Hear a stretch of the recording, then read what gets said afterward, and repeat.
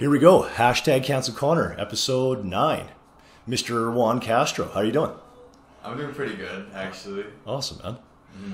All right, well, let's start with a bit of your history, where you're from, what you do when you're not kung fuing and that kind of stuff. I guess I was born in Colombia, and came here when I was around 13. Okay, cool. Yeah, and been causing trouble ever since. That's good to hear. Yeah, I know, but yeah, I don't know. I just always been really interested in challenging thought and like exploring thought in different avenues. So it's led me to study art and sculpture at one point in my life, and then after I got kicked out of art school, I studied psychology and got a bachelor's in psychology with a minor in philosophy. Oh, nice. Because, yeah, I wanted to go into philosophy, but like, what does a philosopher do? What does it get paid for, right? Yeah. It's part of the thought process. Kind of a professional bullshitter in a sense. Yeah, well, I wanted to perfect that. Yeah. You know, like so that people, like I could be like, yo, I'm not crazy. Look, I know why I'm not crazy. Yeah. I have a degree in psychology. Yeah, I can totally talk my way out of this. Yeah. In a way, yeah. Because, yeah, I've always liked to push the boundaries also a little bit, which is why I got kicked out of art school. But I mean, that's honestly a weird one, because you would think art school would be exactly the place where you'd be able to express yourself. And like, I'm not going to ask the details of why you got kicked out or anything, but it's you would think that's the point of expression, the point of art in general. Like, yeah, no, it was surprising to me sometimes. Even like the students themselves would set limits for themselves. Yeah, we like because first year you get the choice of doing half fine arts and half design, so you can see which side you want to go into. Oh, okay. So if you want to be more like an architect for physical construction, or as opposed to more or graphic artistic design, direction, or photography, or video, anything that has to be with more structured side of art, where you are given a problem by your client and you solve their problem creatively. Oh, okay. The fine art side is you come up with the problem, you solve it, and you express it. Oh, yeah. Right. That makes better sense, actually. Yeah, it's a way better and I love the way that like an instructor explained it to us, like in that first year, that it worked like that. And but the interesting thing was, I felt very confined in graphic design, like the design part of creative expression, because I would be told, "This is great." However, but and I was told that in philosophy as well, which is really interesting, because I would have my instructors be like, "This is great, but it's not what we asked you." So it was that same kind of restraint. And so what was then interesting on the opposite side was that we were given complete freedom, and sometimes when we were given the most freedom, the students themselves would be like, "Wait, what are we supposed to do?" Like, they had too much freedom, and like start to complain about it. Like, shouldn't we get like some sort of framework, like, and things along that line, right? That like made me kind of be like, wow, like I thought that's what we all wanted, in a sense. Yeah. And now we're getting it, and you're not. Well, freedom is good for lots of stuff, but you can also be too free. Is the other part, which I kind of understand, with the idea of, well, I mean, like they say in the States, I mean, it's free market system or free capitalism sort of thing like that, but it's like you're also free to starve to death too. So, and the idea of freedom, like when you try and actually like explore it deep enough, like that sense of like, what am I supposed to do? I need some structure. Is coming from a place of disempowerment. Like you don't feel capable of handling that much options, in a sense, right? And it's the same thing that happens when people question, well, can we function without capitalism? can we function without an economy?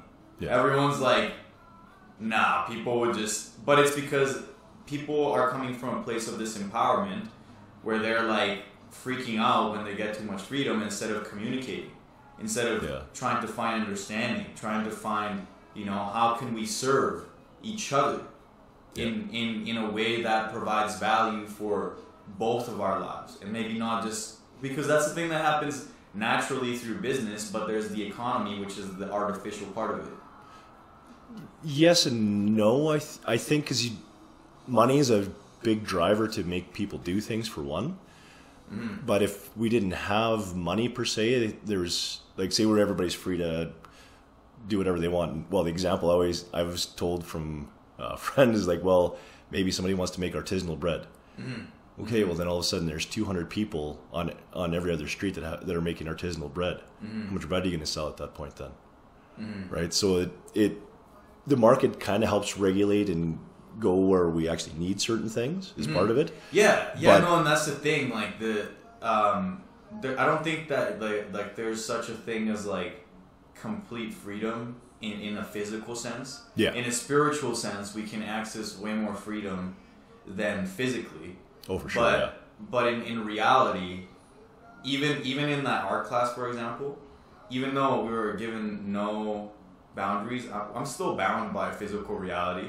I'm still gonna be bound by some sort of canvas or structural thing through the materials that I may choose, even if I choose to make a sculpture. Right.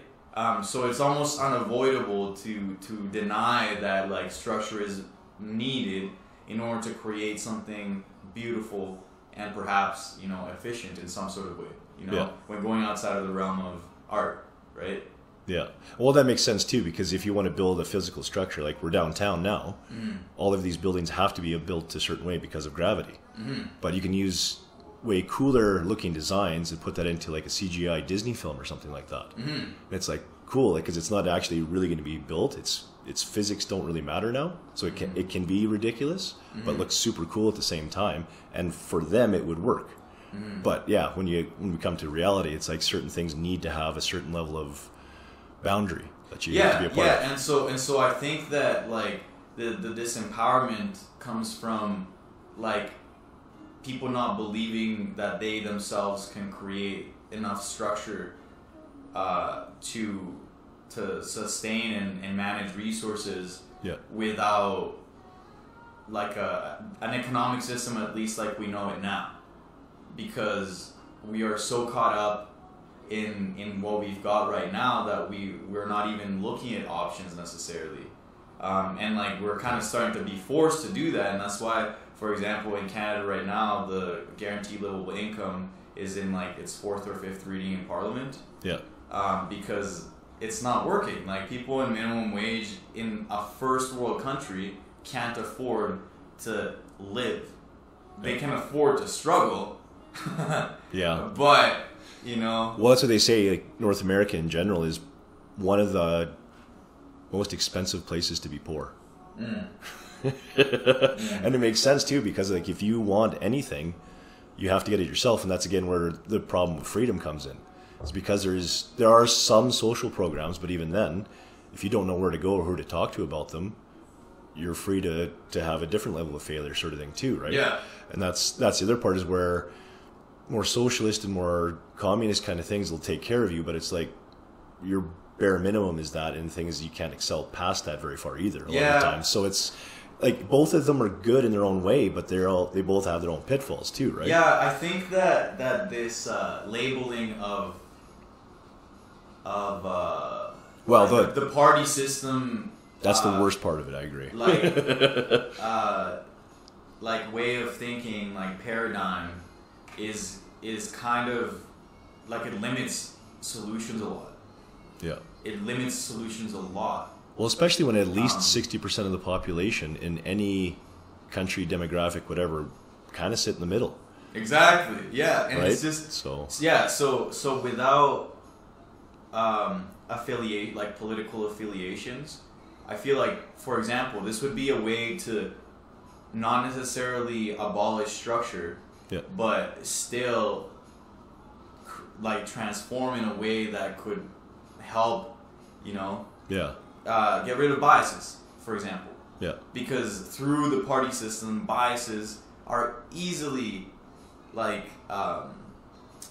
shaped and manipulated through propaganda and like things that help get one party more votes or, you know, the other party more votes. And it's always going to be influenced through the corporations that make donations. Yeah. Well, not only that, I mean, every politician stands on a platform talking about all these things. I'm going to change this and I'm going to do that. Yeah, yeah. Not any of them do everything they say, and partly because they can't for some of it. Yeah, where we could be focusing more on like actual solutions. Yeah. Like for a real long time, we've known that education needs an upgrade. Hugely. There's been experts talking about it for years. There's been TED Talks, and nothing has changed. Yeah. And it's in a way because it's easier for people that are misinformed, disempowered, have low self-esteem, low self-images, unhealthy relationships to be moved by the outside world. Anything that promises them some sort of safety, some sort of compensation, some sort of, and that's what they base political, you know, like campaigns on. Yeah. I'm gonna get you that safety. I'm gonna get you that compensation. Yeah. Right. But they still have to cater to the majority, where kind of everybody again is in the middle, and they take care of those people. It's like they get that platform to get elected, but yeah. I think the middle is like they kind of sell themselves short.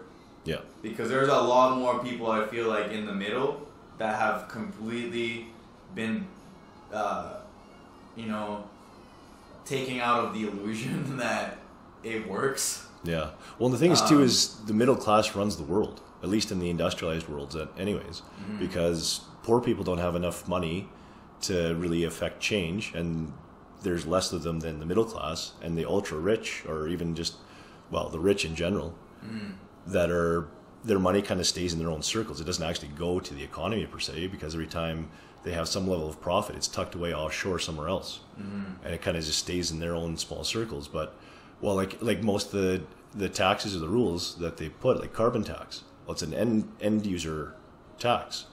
It's like, well, why aren't the corporate world being taxed for that, or changed, or forced to do other things? Yeah. But it's like, no, you drive a car. They should be the ones that, the only ones, perhaps, you know, that should be getting taxed for that. And it's like, if we can't do that, then give us more options where we can do that. Yeah. Right? And it's like, but it's because the government is not set up to actually help people. Like, this has been known for ages. Yeah. Plato himself, like, you know, he made that famous list of the worst types of government, and democracy fell in one of them. Yeah. And especially because this isn't actually democracy. No, it's an illusion of democracy. It's an illusion of democracy, but in reality, it's like very well disguised populism. Yeah. Well, it's and that's what I keep talking to people about too, about the whole idea of we're not really that different from kings and queens from 1,000 years ago. Yeah. We're just more of like a corporate oligarchy now. Yeah. Where the corporate world runs kind of everything because they have the money and power to do so, for one. But the other thing is too is that the politicians are there to change and make rules for the corporate world, not for the people. Yeah. So yeah, I'm totally on the same page with you as that one, because we're just numbers. Yeah. And like, at any time people think that life is important, and it is to the individual. Yeah.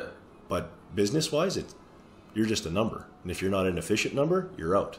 Yeah, no. And so one of the things that I've noticed in the past few years, especially with COVID, is that consciousness has a way of expanding naturally.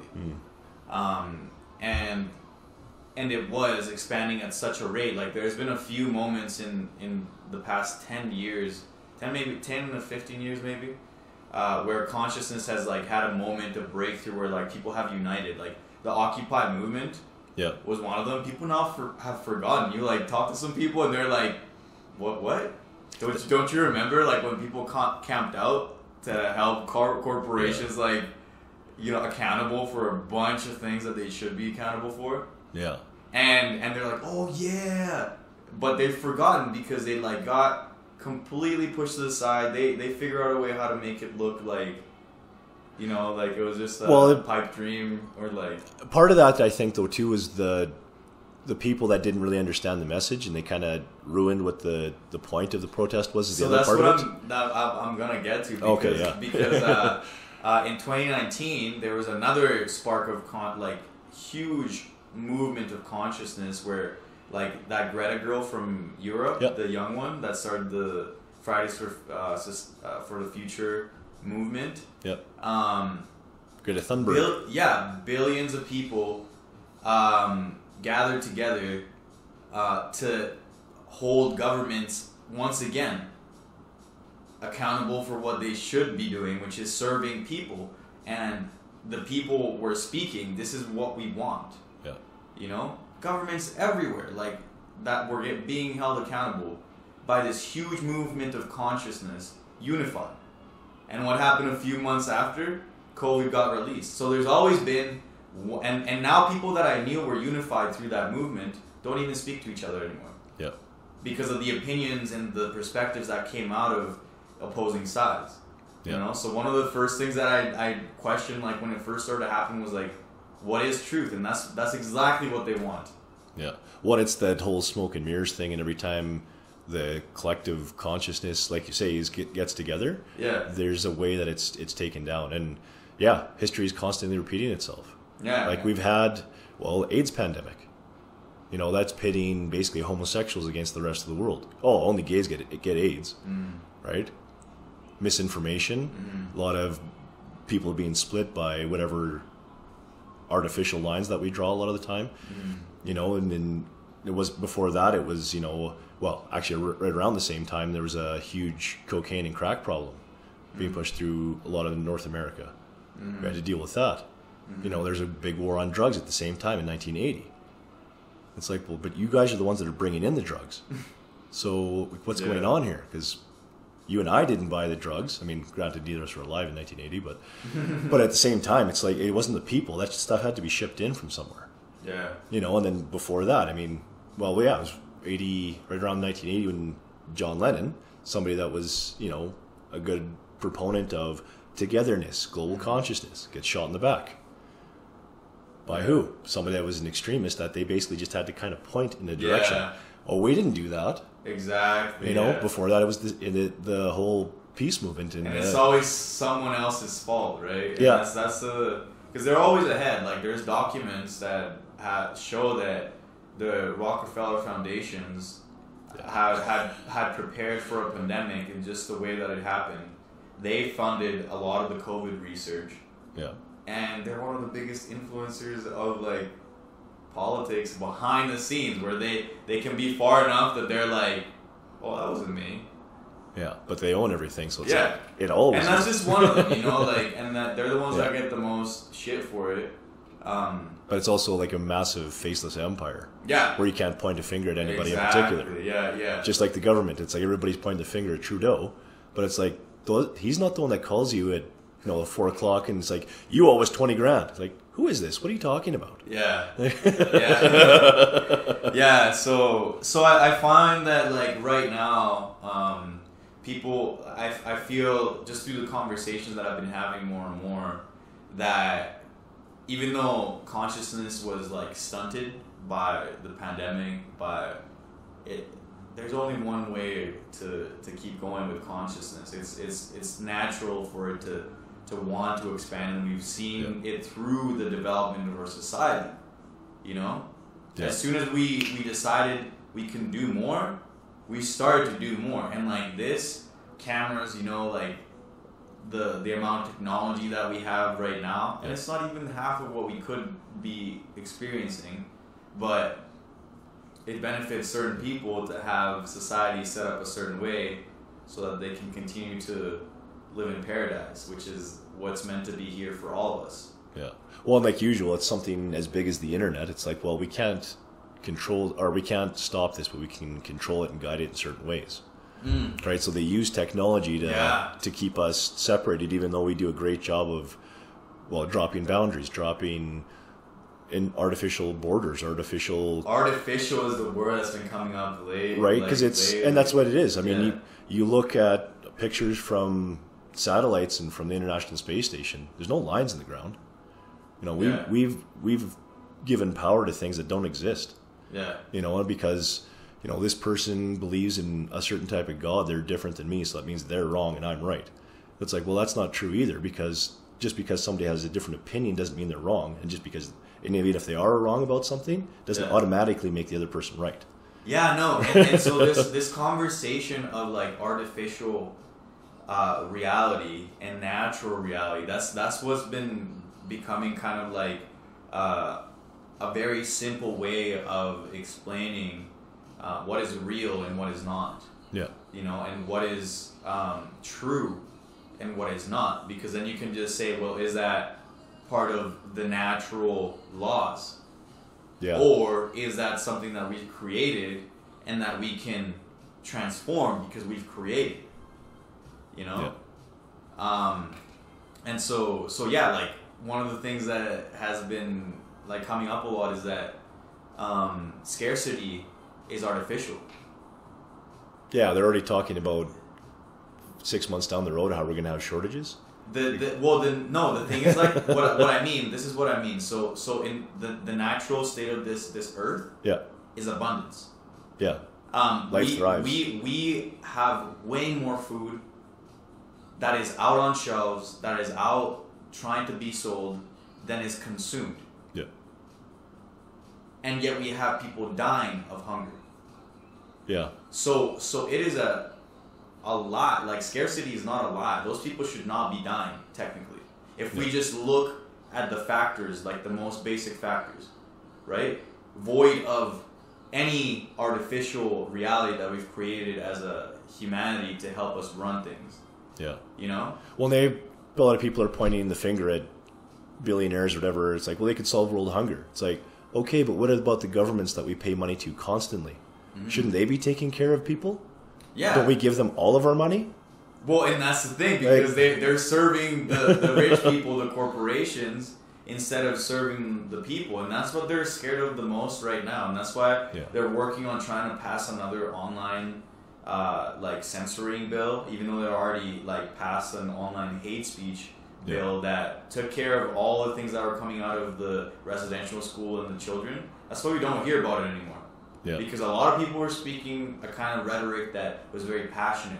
It's very hard to not vilify and come off as hateful in your rhetoric in that kind of context. Yeah. So of course the algorithm is going to be like, no, sorry, hate speech. Yeah. And now we don't know about the thousands and thousands of children that are being found for a reason. Because now they can pump a lot more like clickbait things, you know, like things that will keep people on their screens scrolling in some sort of way. Yeah. And well, and again, it's with the whole smoke and mirrors kind of thing like that. It's like, oh, well, this is the Catholic Church and the government. It's like, oh yeah, but did you hear Elon Musk is looking to buy Twitter? Oh, what? Yeah. You know, like all this other BS that, I mean, that's not, the timeline doesn't work out for that analogy properly, but it's that idea though, is that it's always, don't worry about wording, look over here. Yeah, exactly. You know, and it's and every time I think of that there's a problem that it seems apparent, more often than not follow the money, because it's almost always the rich versus the poor. Yeah. Yeah. You know, and they give us other lines and divisions to divide us against ourselves instead of all of us being against them. Mm-hmm. And again, that's part of the problem. It shouldn't be against, it should be working together. Yeah, and that's why they want us divided, right? Because the thing is, like, if we're fighting each other, then we're not going to be fighting them. Yeah. You know? And that's what's happening. They have, you know, us so divided that they've infiltrated the division between, like, people trying to, you know, have intimate relationships. Mm-hmm. You know? Men and women both are so resentful to each other because of generational trauma, which is fair. Yeah. You know? But that resentment is not getting people into healthier things, because we're not looking at the actual issue, and is that we've been tried to be forced into these artificial ideas of what relationships should be through the pretense of divinity. Yeah, that's a really good way to put it. Yeah. Yeah, because if you don't fit this certain ideal of what a relationship is, then you're not getting into heaven. Yeah. In one way or another, depending on the culture. Yeah. Right? Or just, yeah, as a generalized statement, it's live this way and you'll be good. And if it's like, and if you're living good, we should be able to look at every aspect of your life. So if you got nothing to hide, what's the problem? It's like, well, the big problem with that kind of thinking is that every time you give somebody that level of power, they never give it back. Mm-hmm. Right? And that's where a lot of people want to have their actual freedom, not artificial freedom.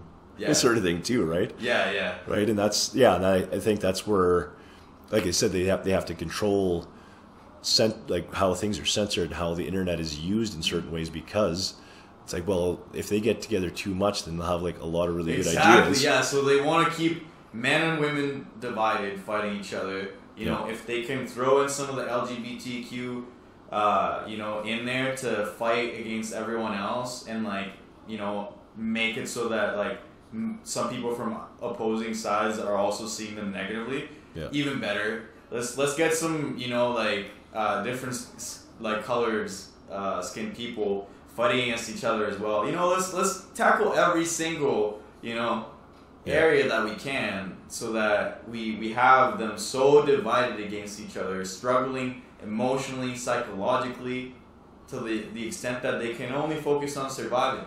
Yeah. And they can't even get up to unify. Yeah. And hold the government accountable for what it says it is. Well, that's the greatest thing about the internet, which we didn't even realize that we were doing to ourselves, is that it's so fast and easy to use that all of our attention goes there instead. And that's really what's for sale, is your attention. Yeah.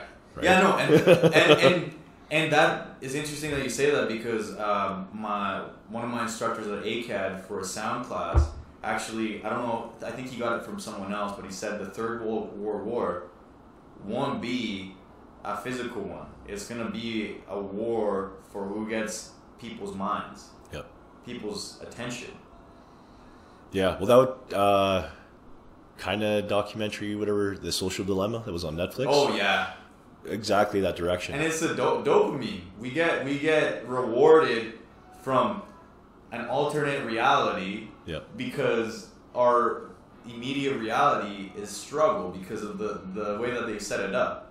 Yeah. For a lot of people, there's people that are in privilege that they're like sometimes being like, life is super easy, and it can be. Yeah. But that's not the whole extent of reality. Well, the thing is too, humankind defines ourselves by struggle. A lot of the time, people are more than happy to tell you about the shit they've been through, and they wear their struggles and their disgraces and stuff on their shirts like a badge of pride. And it's like, yeah, and to a degree, it's kind of admirable, because look at all the shit that I did, and I can still smile at the end of the day. I can still go to the gym. I can still go, whatever, work a job, live a life, sort of thing, because I had all this shit piled on me, and I'm still kicking. So it's like, well, there's some admiration to that, but it's got to the point where, well, you haven't struggled enough. Well, you don't understand struggle. Well, I'm struggling so much harder than you. Yeah. Instead of just... We all struggle. In different ways. Yeah. That's the thing. And that's the biggest conversation that I start to hear more and more people also talk about, like the disempowerment of men. Yeah. Because we've been made to believe that we're empowered. No, only a few people that have been born into lineages of privilege within the patriarchy are the true men that benefit from patriarchy. Most men do not benefit from patriarchy at all. Yeah. And they've made it that way so that, once again, if they can keep people unconscious, thinking that they know it all. Yeah. And what do guys get criticized for the most? Thinking that they know it all. The whole mansplaining thing. Yeah, exactly, right? Yeah. But it's in a sense true for a lot of guys. Yeah. I'm guilty of it, for sure. I've been so myself, but that's a practice of like learning how to listen and learning how to be open to thought, because a lot of times, even in psychology, like some of my instructors have told me in the past, it doesn't matter what you think reality is and what you think is best for the person. It matters what their reality is and what they think is beneficial to them. If you can't tap into that, you're not going to be able to help them. You can tell them, do this, do that, this is going to benefit you. It's not going to change. Yeah. Because you have to understand people's motivations. Yeah. Yeah, I think that's been a huge thing when you see good educators, and not just in schools, but like in every aspect of life, people that are some level of mentor or something to other people, is that if you're good at it, you should be able to teach like a gorilla physics if you can understand what's relatable, right? And that's the idea. I think where well, like we were talking about earlier, like education is a huge part of what needs to be lifted, and be funded better, and because there's a huge understanding of what the world is, and there's a big push to tell people what to think and not how to think. And learning how to think is far more important, because if you're told what to think, you're not always going to have somebody around to take care of you. So if you can't troubleshoot your own problems, you're just going to fail and fall. Exactly. Which may be part of the reason why they do it that way. Yeah, exactly. Well, the thing is, like, even high school was like, it is a fairly young part of the education system, you know, relatively speaking, and it was specifically made to slow down the younger people from stealing the older people's jobs. Yeah. Well, and it's also for us to figure out who and what the hell we actually are is the other thing, because boy, oh boy, is there ever a lot of confusion in high schools. And not just now, since forever, because that's what teenagers are. Yeah. You're a child that's being told what to do all the time, and then all of a sudden you get all these hormones and your body changes, and then all the jokes make sense, and all the songs make better sense, and it's like, okay, well, I'm an adult. It's like, no, you just learned to wipe your ass. Like, slow down. Like, wait till you're at least 18 before we call you an adult. Oh, I can do everything. It's like, okay, show us then. Yeah, but that's the thing too. And I think that's a way of looking at education and at like the difference between ages from a very authoritative and elitist kind of perspective, because it's limiting kids, because we're asking kids, okay, show me what you can do, but we're also setting them up in a way that we're not showing them how to, you know, get shit done in the way that they could be, because like what we just said, you know, like it's set up so that people are disempowered. So I actually kind of want to try and do this, because this is part of the reason why I wrote my book, to challenge people to think outside the box, in terms of how fast reality could change, knowing what we know in terms of scientific research and data-proven things. How quickly things can change. In terms of the human reality, the human experience, and how the systems that we create can be either less in alignment with human behavior and the human experience, or more in alignment with how we actually are, and how we actually develop, how we actually learn, and how we actually become empowered beings. So I kind of joke about what I would do if I was given complete freedom to change anything. If I was hypothetically crowned like king. Yeah. I would be a tyrant. But What's that? I'd be a tyrant. But go ahead. Since we're talking about education, like we can move on to like the actual political system in a little bit, but since we're talking about education, we'll start there, because we have enough data and research into the human experience to focus on primary prevention methods, which is something that has been lacking. We've been trying to deal with things at like the end part of the problem, so secondary and tertiary prevention methods. Whereas if we focus on primary prevention methods, then we have a better chance at not having as many problems at the end of the line, kind of thing, right? Treat the problem, not the symptoms of the problem. Exactly, right? But the thing there is that humans are more complex than just, you know, teach this and you'll get that, right? So there's certain elements of unpredictability that would only be truly addressed if someone had complete agency to change everything. In a somewhat, you know, noble and understanding way. So within the development of an individual, primary prevention methods can be divided into inside the home and within schools. Yeah. Right? Yeah, because that's definitely where most of nature and nurture are the most important. Exactly, right? Yeah. The thing is that we can make changes to the education system and start setting up kids with, gradually teaching them about like how to build better self-esteem, because there's enough research.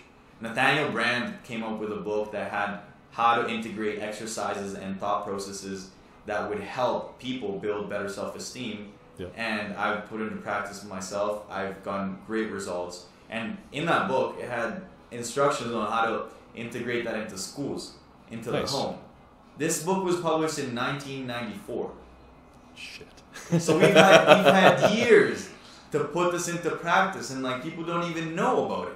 Yeah. Almost 3 decades of a book just sitting there. Just sitting there. And so we can start integrating classes that not only teach people how to build better self-esteem, better self-images, and how to create healthy relationship dynamics through teaching them communication strategies, de-escalating situations, things of that nature that would help people have way better personal lives and relational lives, right? Yeah. And that would be a huge benefit to people in general.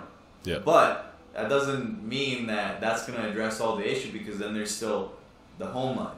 Mm-hmm. And just because we're starting to treat, or like try to give people the tools as a primary prevention method now doesn't mean that the lineage of generational trauma isn't, like present outside of that system that we would be attempting to integrate into society. Yeah, well, there's always the unforeseen things that are also affect like, life. What is the dynamic within the parents? How are they parenting? Even natural disasters and stuff like that. Like so many factors. There's so lots, many factors, right? Yeah. Like how many parents are present in the child's life? Things that could be completely out of someone's control, right? But there are also elements within that could be controlled if someone had complete agency to just change everything. Yeah. Because there could be a system set up to help empower parents through government regulation and, government hired people that would be a part of a social healthcare system that would help parents be held accountable to a certain standard of parenting. Yep. And so this would be a lot of jobs that would come out of like the complete automation of like our existence, because we could be automizing a lot more than we are, but it wouldn't serve the economy, and it wouldn't serve. But what do people do when they don't have things to do that machines could do?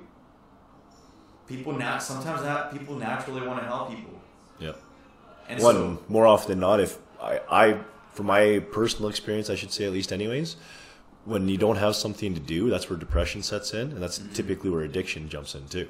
Yeah. So people need things to do, and volunteering is honestly one of the most gratifying things I've ever experienced.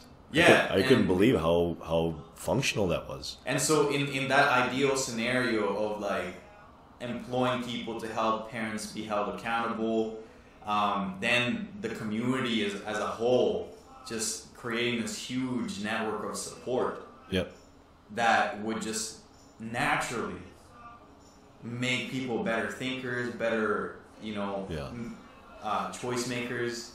The thing is, it's like that's a great way of looking at stuff, but there's always pitfalls with that type of thinking though too, because it's, and that it sounds like authoritarianism or communism, basically, where you're giving basically all the power to one person, so it doesn't matter what. I know. And don't get me wrong, and I know that's not where you're going with it. Yeah. But at the same time, though, too, just because somebody has that kind of power, there's going to be a handful of the population says it doesn't matter what they do, they're doing it wrong. Yeah. So that's where the political side of it comes in, because like that's just a funny way of me expressing. Well, and the thing is, I understand though too that you're not saying this is entirely how all of society has to change, but the basic important parts like nutrition, feed your kids properly, they learn better. Yeah. Make sure that they're hydrated, make sure they get a good night of sleep. And that's typically where society does start, is from children. Yeah. Really, because we were all there, and if we're not doing them a service, we're doing ourselves a disservice. And how to communicate, because there's better ways of communicating and motivating someone. Because the thing is, like, I've worked in that industry as well, of like respite care. Yep. And I was able, also, like, I guess I'm coming from another perspective, but as soon as parents started to adapt some of the things that I was doing to get compliance from the kids, they had way better communication. Yeah. When they reverted back to, I'm the parent, you're the kid, you do as I say, so it's also communication. It completely changed the dynamic. When there wasn't that dynamic of like, you just don't know, so I'm going to tell you what to do, and you're just going to do it, and if not, then you're in trouble. Yeah. Well, and that carries on into adulthood very often, because if you ask somebody to help you or to do something, they're far more likely to do it, because even if it's an illusion of choice. That is where it's like, do this. It's like, well, you're not in control of me, you're not my parent, I'm not a child, sort of thing like that. And that's where that polarity starts to creep back into even just regular everyday life sort of thing. And that's what I found when I ask people to do things for me. It's far more easy to get them to help you out. But if you tell them to do something, definitely. You can't tell anybody to do that. Exactly. Really, right? If you get this like feeling in you that you're like, no, you know, even if you want to sometimes, you know. Yeah. Well, that's just it. It's again like a simple level of psychology is where you ask and it's just like, well, I got to do this or that. It's like, I'm sorry, I didn't mean to make that sound like a question. I need you to do this. Yeah. Like that, and you throw like a little bit of laughter or a joke or something in there as well. They're like, oh, okay, I understand. This is important. Creating rapport and like those things could be broken up into like formulas that people can adapt to their personality. So that's what I mean about like empowering people in that area as well. Well, then a depth of actual education, not just 2 + 2 = 4. Exactly, and not just things that most people won't actually like end up necessarily using. Yeah. Like I've used some some things in math that like I never thought I would use, but only because I'm trying to build things. Isn't it amazing how well math fits into life? When you build things in equations, like but like since we were like kind of talking about like the way that I'm expressing this is like one person having the complete authority. That's not actually how I actually idealize a government that would be run, because I honestly I was just trying to shoot holes through it, because it's like somebody else that's listening. Like, and I love that because it always helps me like find greater clarity. And so one of the cool things that I like about the way that like Plato and Aristotle talked about like the philosopher kings is that they didn't really actually define it very well. Yeah. And so it left a lot of open space to speculate. Yeah. How would a group of intellectually led, ethically led individuals, which is not what we have, that would create the most, fair system through that embodiment of those qualities, look like? Yeah. It couldn't be a party system, because that divides people, that creates biases, that creates, everything I've already mentioned earlier on. It couldn't be a hierarchical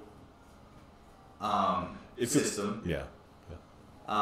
It would just have to be a task-oriented system. Yeah. Well, if it was true egalitarianism, where there's a lot more distribution of power, not a hierarchy where very few people control everything. Like a lot of people control a lot of stuff would be different. Yeah, well, but more so. I mean, like for example, not having like a prime minister. Yeah, exactly. Or like those like main figures that like are like like we're gonna have a group of people here that have been selected because they are either scientists, physicists, psychologists of high regard in each area. Yeah.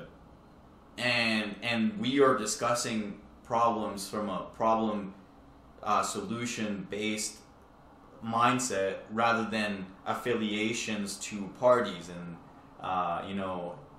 like certain, and also people that know about the economy, economists. That would be another addition, because in order to transition to something else, we can't just snap our fingers and change everything from day to night. We need people that know about the systems that exist to be like, okay, how can we transition from this to something more civil, more evolved, more empowering for people, right, and more efficient in the way that we control and supply and distribute resources. Yeah, and some of that is kind of the idea, kind of more like the everybody holding hands under a rainbow sort of thing, which I agree with a lot of what you're saying. There's a lot of really good ideas with that, but I also know some people don't like holding hands. Some people hate rainbows, right? So there are issues with it, and more so to the point that I agree in the sense that there should be socialized programs like we have in Canada, like socialized medicine. We shouldn't have to pay a shit pile of money just to go get our broken knee fixed or something. I mean, that's fair that you just go get it done. I mean, mostly just on the ethics of it, because the whole idea of doctors taking the Hippocratic Oath is to do no harm. Well, if your bottom line or your profit margins are more important than helping people, you shouldn't be a doctor. Right? So that's a good idea to have. Well, and the same thing with education. Another thing that should be socialized and funded better than it is now. And that's what I thought was weird when NDP in Alberta got in, and they spent a bunch of money and they built like 195 schools throughout the province. And they were only in for a short amount of time, and they got booted out real quick. But it's like, okay, but almost 200 schools in a province? That seems like it was kind of overdue even at that point. So maybe, it sucks that a bunch of money went to one project and really nothing else during their time in power. But it was clearly something that was for the people, because it's something that we needed. And if we don't have, well, we definitely have kids to fill the schools because classes are overbooked, then pay more teachers more money so they can stick around and do the job properly too. Yeah. So like I mentioned, like at the beginning, even though like I love the idea of empowering people for more and more freedom, like I'm very aware that structure is needed. So within saying that that I kind of envision a non-hierarchical political system, I don't necessarily mean that there is no structure. Because it'd be super structured. Actually, it would be it would have to be even more so structured to the extent that like individuals that were part of, I mean, some sort of hierarchy. Some measure of hierarchy is inevitable. But accountability should be a part of it though too. I think. So the way in which I feel like hierarchy maybe could be reduced to its minimum would be through greater accountability, and that's exactly where I was going. Because the way in which politicians get held accountable is very non-transparent. So anyone that would be a group, for example, of like the main people making the choices at the end of the day, where it wouldn't be just like one, or like the parliament divided in parties, and it would be like just people having discussions and being able to have transparency about like everything that goes on. Not just that, but even to go as like radical as like personal lives. Like if you want to be running the country and making some of the biggest decisions for a huge amount of people, you should be able to make the commitment to have most of your life be completely transparent. Like there should be no question about like why, because then why do you have someone to hide? And that amount of responsibility, to be held accountable in the way that people want to hold the government accountable, that's to the extent that it would have to be. Because otherwise, that's why things happen that we're like, why is this happening? Why is this person spending money where they shouldn't? Why is this blah, blah, blah? That's why it happens, because there's not enough transparency, and people can sometimes get away with things until they find out that they didn't. Well, I think we are all have been since forever trying to work towards some level of utopia where everybody is relatively happy, safe, well-fed, whatever sort of thing like that too. And because of that, there's ever increasing complexity, right? And I think that's, I mean, well, and compared to what most people lived 100 years ago, they would think what we have now is a utopia.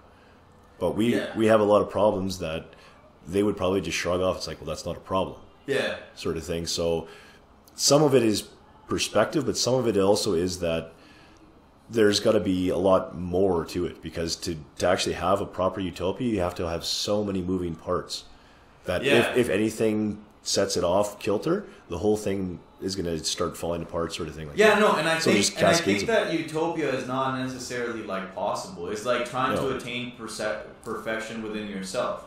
Yeah. Like you may be able to attain something that is close to perfection, but you're always going to have more room. You're going to have, you can grow more. There's always going to be someone that's better. Well, it should be the idea of finding balance, not be all good. Exactly. So that's exactly where like a more like realistic perspective of a utopia would be a balanced society instead of balanced society, an all good society. Exactly. Yeah, because it's the same. It would be like going back to making almost like divinely coded. Like this is how it like a perfect society should be. But no, it's just more balanced, more of an integration of our natural drives and our natural needs into the actual systems. Which, I mean, like if we can create everything that we have right now, to the extent that we've expanded our species to such an extent that we not only have the abundance to like feed everyone in the world if we really wanted to, we have that ability. Pretty easy, yeah. If we can do that, and I think we can go beyond, some of the things that are holding us back from doing that. Yeah. Well, I think I heard some ridiculous stat, like we produce 40% more food than we consume even. It's like something preposterous, but people are still dying of starvation. Exactly. Like, well, the other one too that kind of blew my mind is that leprosy is still a thing. And I'm not 100%, I'd have to check this, but I'm pretty sure you can cure it with penicillin. Huh. Why is there still leprosy in the world? Yeah, it's that kind of thing, right? Like that solutions are dictated by the economy rather than the actual capability of us solving the problem. Yeah. And that's the biggest thing. And that it right there is like it. Yeah. We could be solving a lot more problems if we were just focused on just solving the problem instead of like, oh, what happens if we solve the problem? And there is a balance, right? But that's why we need people that are unbiased to... Oh, fuck, that's tough. And that's why like that thing I said about like complete transparency would almost be like a complete necessity to be able to shift from a party system to a problem solution based system. Yeah. No, and that's actually exactly what the direction of like egalitarianism, where you have somebody that looks after just the food, somebody that looks after just health, somebody that looks at just after mental well-being, or whatever, a group of people that do that sort of thing like that. So even when each of those each of those groups has a minimum of 6 people at the top that are working through things, because each of them will troubleshoot different ideas that the other person didn't see, which is exactly what bureaucracy is about. However, it takes time, and some solutions need to be solved faster than others. So there's also that part of it too, which is difficult to get past. But at the same token, though, too, it is a far better way of looking at things, because, like dropping the whatever titles and names that everybody are going to definitely attach to that idea, like I've already done to you a few times, like, oh, that sounds communist. Like, no, that's not what I'm saying. You're not listening, right? But that's the thing. It's like, I know what you're saying. I understand it. It's like, it's the larger picture. It's not just that, well, this has to be this one. It can't be anything else. No. Yeah. It can be lots of stuff. Exactly. If we work together is the idea. So that's what I've been like realizing has been like a unifying thread in like making people understand. It's like yes, but like there's more room to play with. Like it doesn't have to be so narrow-minded, and that's the thing, right? Well, because there's so many things in life that are on a spectrum. I keep making that point to people. Like nothing is one or the other, or black or white. I mean, even black and white. Like, which black or white? What are we talking about? Right? Yeah, exactly. Light, sound. It's part of one of the universal laws in the Kabbalion, actually. Yeah, exactly. Because everything lives on a spectrum. Yeah, exactly. Like and it doesn't matter what topic you can think of. There's always multiple opinions of every topic. Yeah, yeah. And so when we bring all these like ideas, these abstract ideas that are like great solutions, to the systems that we have, realistically, we can only make those happen, like some of those happen really fast. Yeah. Based on where we are in terms of like the systems that we have and the agency that we have as like regular people to do something about it. One of the easiest things to change would be education. Yeah. But like there's like scientists from NASA now like protesting and like putting their jobs on the line, speaking out about like the climate disasters that could happen if we don't make major changes within the next 3 years. Yeah. So that's another interesting factor, because we can make all these changes slowly, because once people start to be properly empowered, at least from the school system, completely disregarding the other factors, that's going to place a seed in place that would potentially flourish into a law, in a long, long time. Yeah. Because everything is a process, like you said. Some things can change really fast, but people and like changing all those systems in the way that we've spoken in a very natural way, by the most minimal change that could happen, that would take a long time. If we started to put in place other things within, what we talked about, then things would happen faster. Yeah. But that's the thing in terms of like the time frame that we have in order for like our resources to be affected by the same systems that we're using to create those resources. Yeah. Right? Yeah, and more specifically to that point too, like something like the plastic problem of the world. Yeah. How is that an end user problem? Yeah. Give us other options, or you guys that are making all the plastics, you stop making as many plastics. Yeah. There's lots of other materials we can use. Yeah, because a lot of times people are forced into buying what's cheap, and what's cheap? Plastic. Yeah. And again, profit margins. Life doesn't matter. Exactly, yeah. Profit margin matter. Right? Exactly. So it's a lot like the corporations that don't want to be held responsible too, Yeah. Well, and that's the other part is corporations are made by people. A corporation doesn't want to do anything by itself. Exactly. And it can't. Yeah. It's because of the people that are there, and it's the business that's doing this, or it's the corporation that's doing that. It's like, well, yeah, but it's run by people still.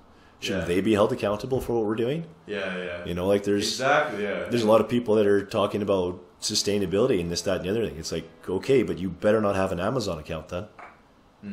Like, walk down the street, go talk to your local shopkeeper. Like, buy local, be a part of your community if that's how you feel. And that was actually kind of the one other point that I was going to make when we were talking about the Occupy thing and how it got muddled with all these uninformed people that are not understanding. It's like, okay, well, we're doing this to stand up for certain things. Say, okay, but you're staying in mass-produced tents, organizing this on your iPhone. Like, do you not see some of the irony that's going on here? You're using all of these products made by massive corporations that you're bitching at. It's almost unavoidable, right? Like what you say. Like I consider myself like all for sustainability, but I myself am forced to buy plastic. Yeah. Yeah. Even sustainable products come in sometimes plastic products, and I'm forced to. Yeah, it sucks, right? So it's like the hypocrisy is almost unavoidable because, like you said, it's not a consumer problem. Yeah. It's a producer problem. Yeah. And so even if you're like, we need to change, you're being forced because you're giving only like the options that you're being given. So yeah. And that even kind of more of a comedic way of one of those G8 summits years and years ago. And there's a bunch of protesters there, like, stop oil and gas, this, that, and the other thing. One of the oil executive gets up there. How many of you rode your horse here today? And it's like, okay, but again, we're not allowed to ride horses in the city, right? Yeah. And like, I'd like to grow more of my own food and be more sustainable that way. It's like, is it affordable to even do that? Yeah. Is it better to actually spend the money at a local shop to do it instead for me? Yeah. We're not given the options, right? Yeah. And that's because, like, if we're going to talk about that, like, we could technically be setting up people with the technology to grow a decent amount of their own food. Which we should be doing. Yeah. Every one of these rooftops should have a garden on it, really. And not even that, like indoor growing things too. So like even going further than that, you could have both the rooftop garden and a personalized hydroponic, little growing area. Yeah. Especially right here, this west-facing window. You could have, and like you wouldn't need soil with the hydroponic system. And you could still grow, maybe not like a lot of things, but like you could grow enough for sustaining some, lessening some of your costs. Yeah. Well, and reducing trucking costs, reducing trucking costs, reducing all that. Yeah. Yeah. Yeah. Well, the thing is too is that if you're growing it yourself, you probably have a better control of the environment. You can use less pesticides because it's in your own home. Like there's a lot of factors that could be mitigated. Exactly. So for lots of that, yeah. So yeah, like right now we have a lot of solutions to problems. If we really focus on that.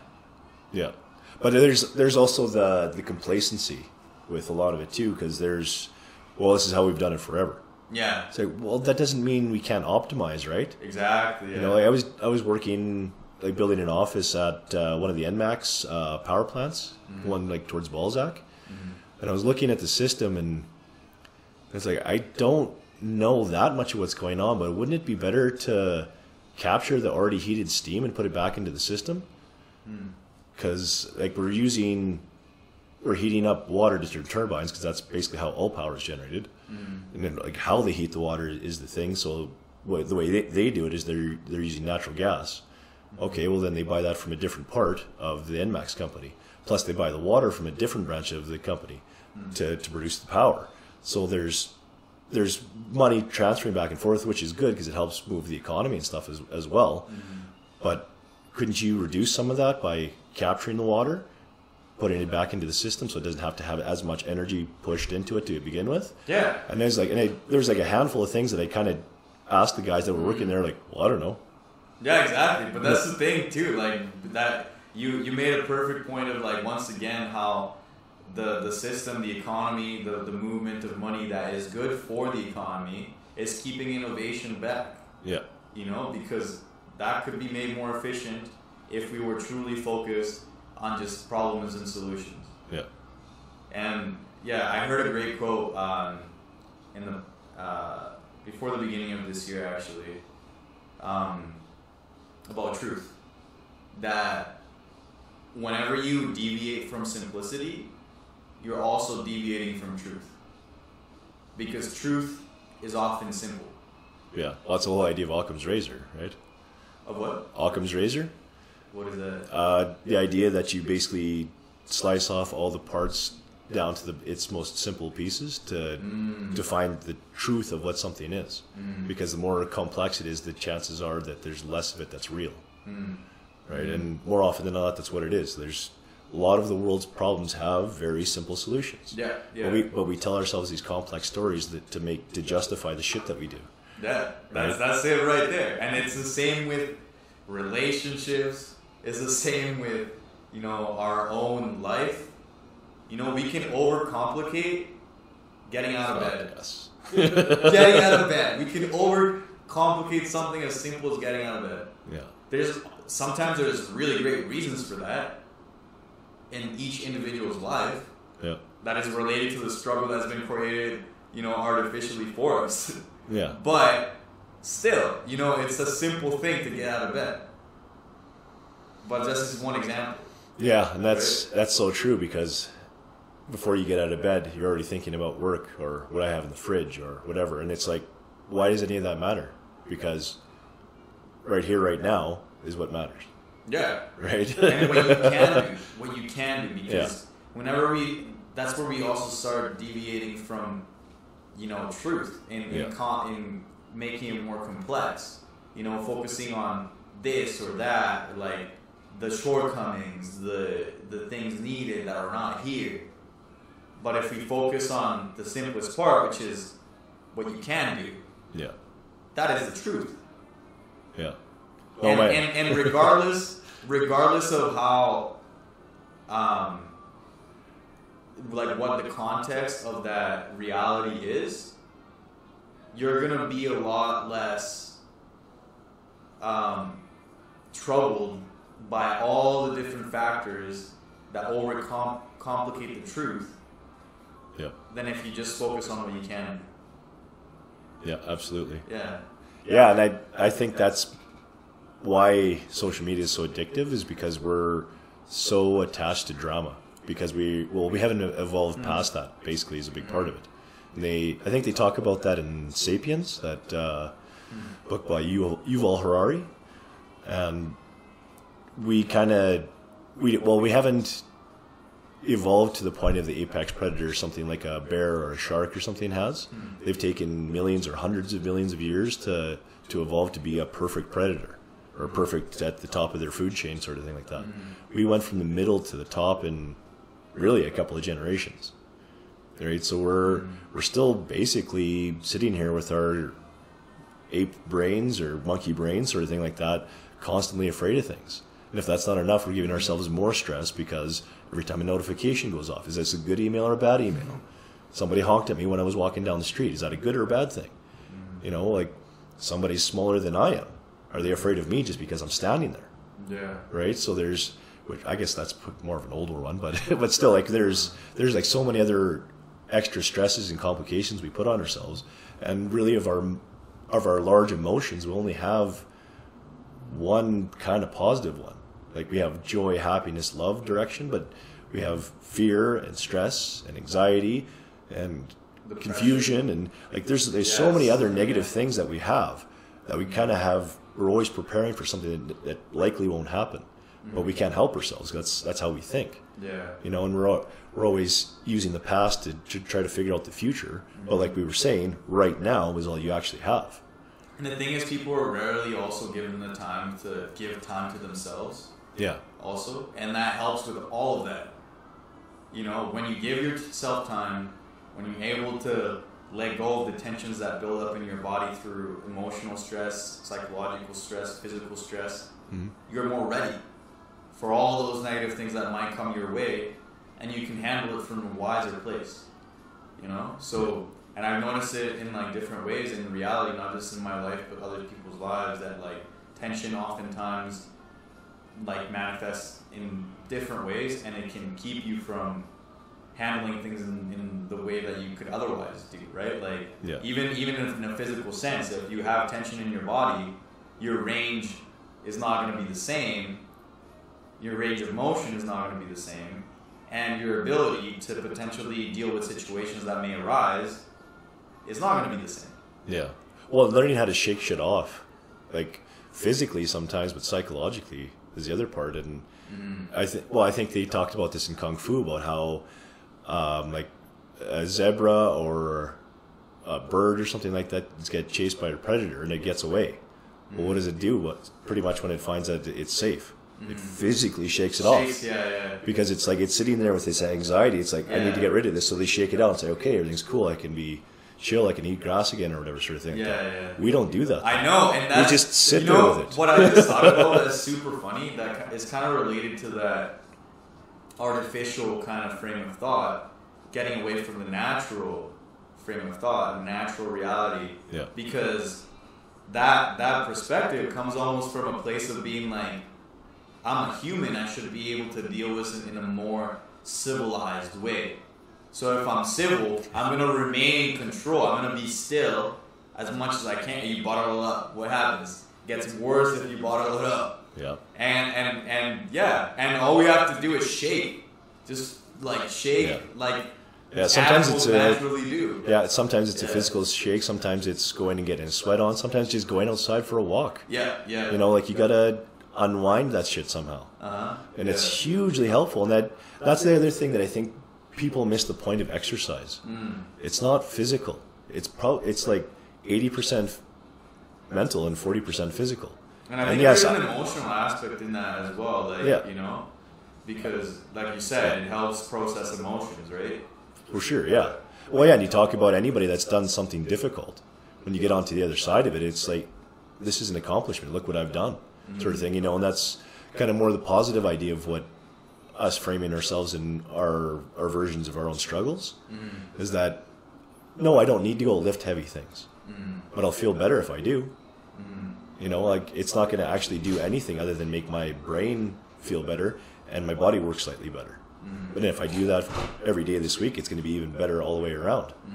You know, so that when I do have complications show up, will they actually be that big of a deal, or can I stay calm through it now? Yeah, exactly. And part of the issue, I think, that people just don't fully, like you're saying, miss the point of what like being physical and working out, being active is actually about, because they're more focused on like the physical appearance of it than the actual physical process that goes on in your body and your mind and your emotions.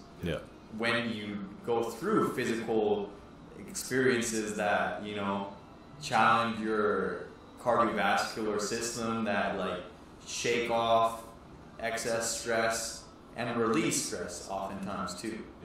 Well, that's actually what I thought was really interesting, because that was actually something my high school football coach had said. It's that football in general, but it's like generalizing it is like physical fitness is that 80% and 40%. Like 80% physical, 40% mental. It's like, I understand that it adds up to 120, but it's like, that's kind of the point though too. Because if you're not engaging your body, your mind's going to suffer for it twice as much. So it's going to, you being at 100%, or, you know, people saying like I'm 110% sort of thing like that. It's like, you can actually be better than you thought was possible. I know that's what I was, because I was an alcoholic for years, you know, and going to the Kung Fu studio. They were nice about it, mostly, but they pushed me in directions that I didn't think I could do until I started to realize I'm worth more than what I thought I was. I can do more than I thought I could. Then all of a sudden it's like, okay, well, that's why all this positivity comes from. And okay, now everything's easier. I don't focus on stressful things that bother me anymore. You know, like I still get caught up in social media once in a while, but I cut a lot of that stuff out of my life because it's not positive. It's a psychological disease, basically, or a virus that we're intentionally infecting ourselves with. You know, we don't need to, but we do it anyway. Which is kind of human, I guess. And you know what an interesting thought, actually talking to Master Piercy, we talked about how there was a part in the Middle East at one point where they actually shut off the internet for a period of time because people were starting to gather through Facebook groups and things like that, and it was like a kind of an authoritarian government type place. I can't remember the exact place, but they turned it off, and the opposite of what they thought happened would actually happen because people weren't distracted, couldn't escape as easily as they couldn't get that dopamine hit or whatever, and then they got off their asses and then actually, you know, made the movement even stronger. Nice. So that's what it made me think about what would happen, you know, if for a week the internet was gone. Oh man, wouldn't that be so cool? That'd be like such an interesting experiment. Well, and I wonder how many. Of course, my mind always goes to the bad part of it. Like, but at the same time, well, too, it's like how much liberation would that create as well? How much conversation, free of bias.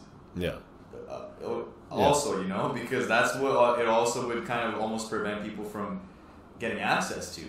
Well, and that's actually a big part of the reason why I wanted to talk to you today is because we've been having really stilted conversations online because you can't get a full expression out properly, and even if you think you've typed it in nicely, it's not read the same way that you're saying it. So being able to sit here and look at you and talk to you, read your body language, see what you're actually about, It's like, okay, well, we have way more in common than I thought we were going exactly. to. That's what happens naturally with people, right? Like, yeah. It's been really interesting, like being a vegan for a couple of years, because oftentimes people make assumptions about you as well. Yeah. Because you've chosen to not eat certain things. Well, you just othered yourself. well, it's just like, it's kind of funny because like it's interesting that, like, for example, my ex's family, they were all hunters. Oh, okay. And she was worried introducing me to the family, and then this one specific uncle that was very political. Oh, okay. You know, the old conservative uncle. But it's interesting. He was actually liberal, which was surprising. Okay. But apparently, if people got talking about politics, it always ended up in like a kind of uncomfortable situation with a lot of tension. Yeah. And they were surprised with how like much we connected and bond, like, you know, like, and the family like loved me as far as I knew, you know. But yeah.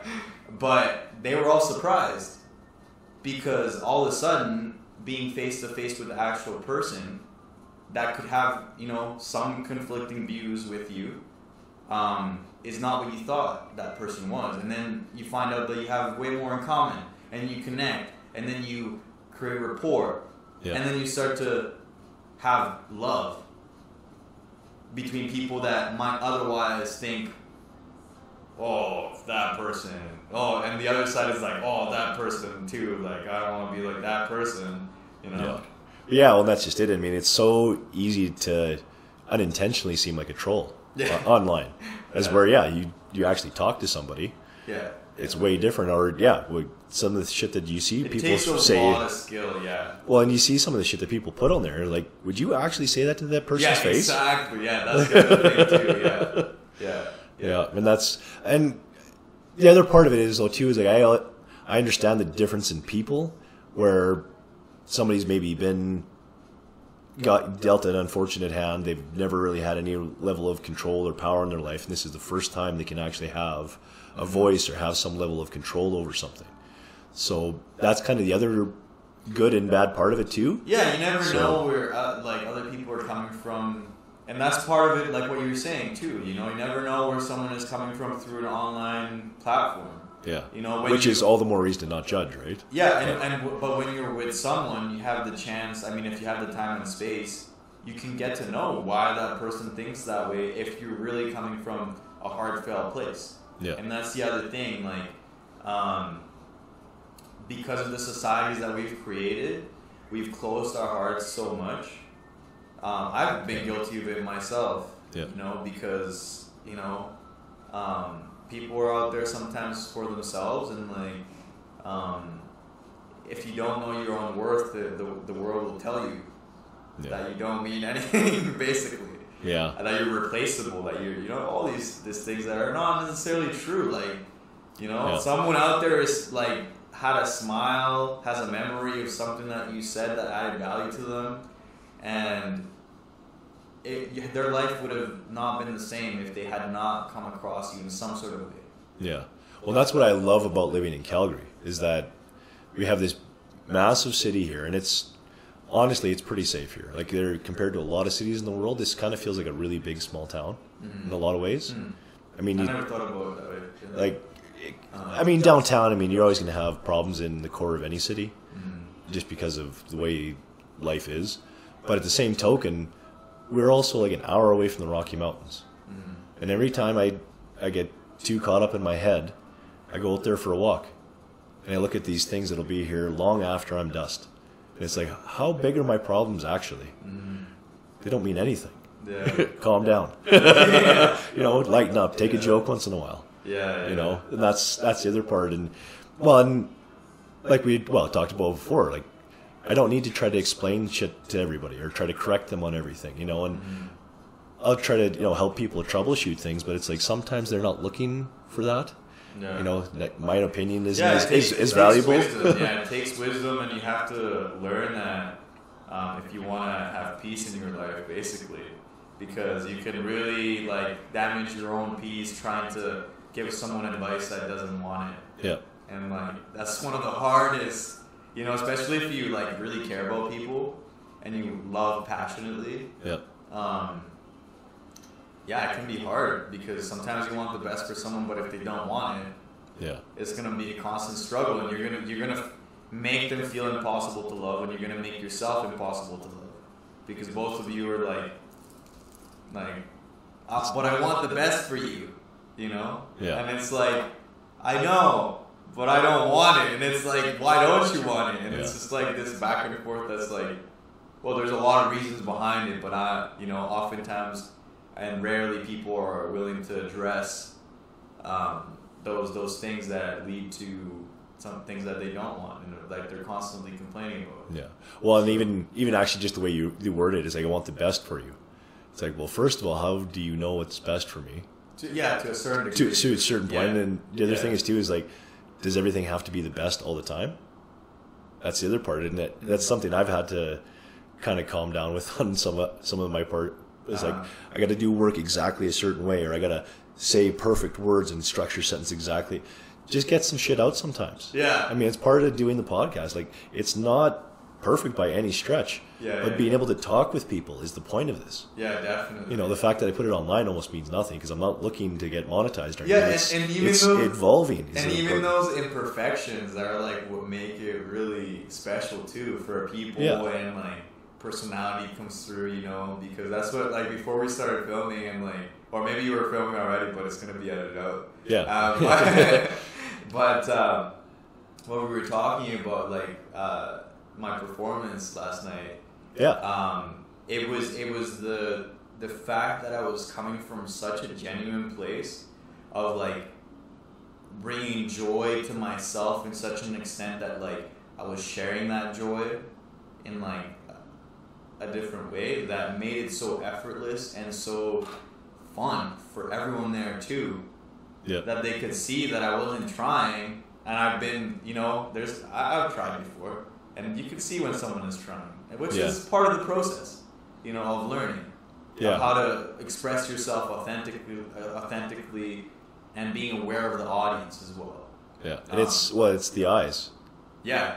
People smile from their eyes, not from their mouth. Yeah. And that's a big difference. It's something that you don't even think about. And that's, again, windows to the soul. I mean, that's a huge part of it. So if they can see your eyes, they can see how genuinely good you feel. Yeah. It's infectious. In the best kind of way. Yeah. And so it's been interesting, because I feel like a lot of people could tap into that, but once again, you know, like the situations that we've created, and not everyone has the drive to find that or the resources.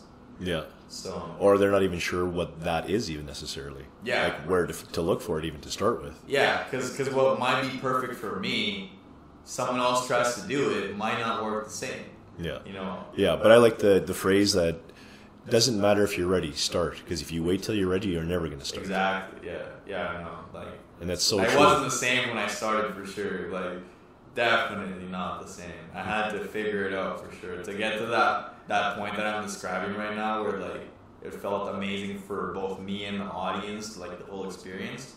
Yeah. It was a learning process, and I had to force myself. Like, I wasn't ready. I, by any means, am not the best musician, you know, like that exists or anything. Or, you know, when I was starting, way less. You know, now I've evolved because of my commitment to practice. But that's the I whole. I started way before I was ready. Yeah, that's the whole like Brene Brown thing, like the strength of vulnerability. Yeah. And it's like you're willing to put yourself out there, knowing that you might eat shit up there. Yeah, and you might do it several times, right? Yeah. There were times that I questioned very hardly, like, why should I even get on stage anymore? Because I was like, shit, man, that was not like the best, or like what I envisioned, or like what I thought, you know. But it's those expectations sometimes that get also in the way of your truest self. Yeah, but you also look at it; it wasn't a defeat. Like, I do something well, or I learn from it. Mm-hmm. And that's the other part of it, too. It's like, again, if you don't look at things as right or wrong, it's like, well, you kind of never lose then. Yeah, no, definitely. And it's like, going back to that, the further you get from from the truth, the more complex it gets. The simplest part is that you're never going to be great at anything the first few times that you do it. Yeah. You know, and we can get in the trap of labeling ourselves and being like, I guess I'm just not good at that. Yeah. But even if equally as bad as that, if you do well at the start, you stagnate there. You never learn to optimize or how to reach more or to do better necessarily either. So there's always benefit in screwing up. You know, like hopefully it's not such a bad screw up that it's going to affect like a lot of stuff in certain ways, but something simple that's like what it helps to have an expert that guides you through that. Yeah. Right? And that's what, like, this same conversation applies to what we were talking about in the bigger scheme of things as well. Because, how did you put it again? The start before you're ready. It was like I lost my train of thought for like a second there, and like, what was the thing that we said just before? I don't know. I have to back it up. There's a lot been going on. That's I know. But it was about how people like restrict themselves through like. Oh, when you do things right, you mean like when you do things right, you don't think you have to change or be better. You don't have to optimize necessarily. You just think you've done it right, so that's all there is. Yeah. Oh man, maybe it'll come to me. It will in 5 minutes, I'm sure. It'll be like in the middle of a completely other thought, yeah, and it'll pop in. Because it was perfect, yeah. And I like for a second it just like shot away from me. Yeah. That's the tough part with conversation. Sometimes like, oh, I have this really good point, and sometimes you almost have to talk over somebody to get it out. Just so it's like I needed to get that out. Sorry, what was your point? Yeah. No, but it's good, man. I mean, again, the whole point of having the conversation, right, is to be able to work on things. And like again, with the whole being locked away from everybody, like I spent most of this last winter hiding in my basement. You know, partly some stuff was, you know, things that I needed to be introspective of and think and work on a little bit for some of it, but I was there for too long. And I knew it, you know, and I let my fitness fall apart, and then I actually started forcing myself to go out and socialize with people because my conversation skills were falling apart even. And it's like, holy crap, I kind of did myself a disservice in a certain way too, because I didn't have enough interaction. And I was intentionally basically trying to see things through a certain lens in a way, you know, and how I'm applying all this stuff to myself, my life, and then again I get caught up in my head for too long, and then I'll watch something like Letterkenny, which is like basically like the town I grew up in, and it's like, oh wait, life is really simple. Just you know, give your nuts a tug and move on with your life. You know, and sometimes it's that simple where you just need to. Okay, well, am I going to worry if Mercury's in retrograde, or am I just going to go get this work done and I need to get done today? Yeah. No, and that comes to like empowerment as well, like and like tools the resources that people have available to them, because sometimes like I don't know, it like also like has blown my mind in like the transition process that I have been through, coming out of something similar where like I isolated myself, and I was telling you about that. That coming out of that and like focusing on reclaiming my peace, but also creating a healthier support circle. What I found was like talking to other men in special, because the topic was like breaking up, you know, like what happens after a breakup. And that was part of like the focus on reclaiming my peace and focusing on how I want to show up in the world through also a healthy social circle. And talking to another guy that had like, you know, like girls were starting to show interest in me, even though I didn't want anything to do with girls at a certain point. But they were showing interest in me, and I was talking to him about it and like how like they were inviting me into their lives or whatever. And then he was like, "Man, that's crazy," because for me it had only been like maybe a month when like this started to happen, and he was like, "It's been 2 years since I went through something similar. And he's still, you know, held back, stuck in this place. Yeah. Right? Because he doesn't have the same resources that I've had. He doesn't have the same, you know, I've developed myself to the extent that I have, where like if something huge happens that can shake me to my core, when I have the right support system around me, I can bounce back like way faster. Yeah, You know? and that makes good sense too, because like you say, you have the equipment sort of thing to, well, partly to move past it, is where it sounds like he's stuck in a moment. Exactly, and I have, you know, have had enough resources in my life and developed my social skills to a certain degree that naturally I can tap into my natural attractiveness and not have to like be chasing necessarily, you know people for like validation. Yeah. But more so just be myself in front of certain people, and whoever like clicks, vibes, Yeah. it naturally happens. Well, that's what one thing that I was always confused about when I was younger is that, well, am I not good enough looking, or am I not doing the right things in relationships, or am I this, that, the other thing? And it's like, well, I'm asking the wrong questions in the first place. Yeah. Right? The idea is that confidence is what's attractive, not necessarily physical appearance. You know, like, don't be a complete slob, but at the same time, though, too, it's people are attracted to personalities more than anything. Yeah. You know, and even guys that are just looking to hound attractive women and stuff like that. Yeah. It's like they still have to be able to connect on some level for anything Yeah, to you happen. have to be able to understand their reality, and that's a huge part of like what my process out of that place where like I wasn't able to see my worth, I wasn't able to communicate my personality in the best way possible. Yeah. That's what I found also, that I had to understand, you know, women's reality better as a way for me to not be so caught up in my own you know, BS, because at the end of the day, that's one of the biggest struggles that guys have. Now that I've also taught some men how to get out of that place and, you know, get better socially and with their dating lives, is that guys have a huge issue getting in their heads. Yeah. And when you get in your head, you're minimizing your consciousness and your awareness to just inside your brain, like probably just a few electric shocks, you know, that are going on. Whereas when you're present, fully present, and you expand your consciousness to your body, to the space that you're in, the people that are within the space, then you can act more genuinely and express yourself in a way that you're aware of yourself, not just yourself, but the other person. Yeah. And then that's where the magic happens, when you know also what makes a conversation good.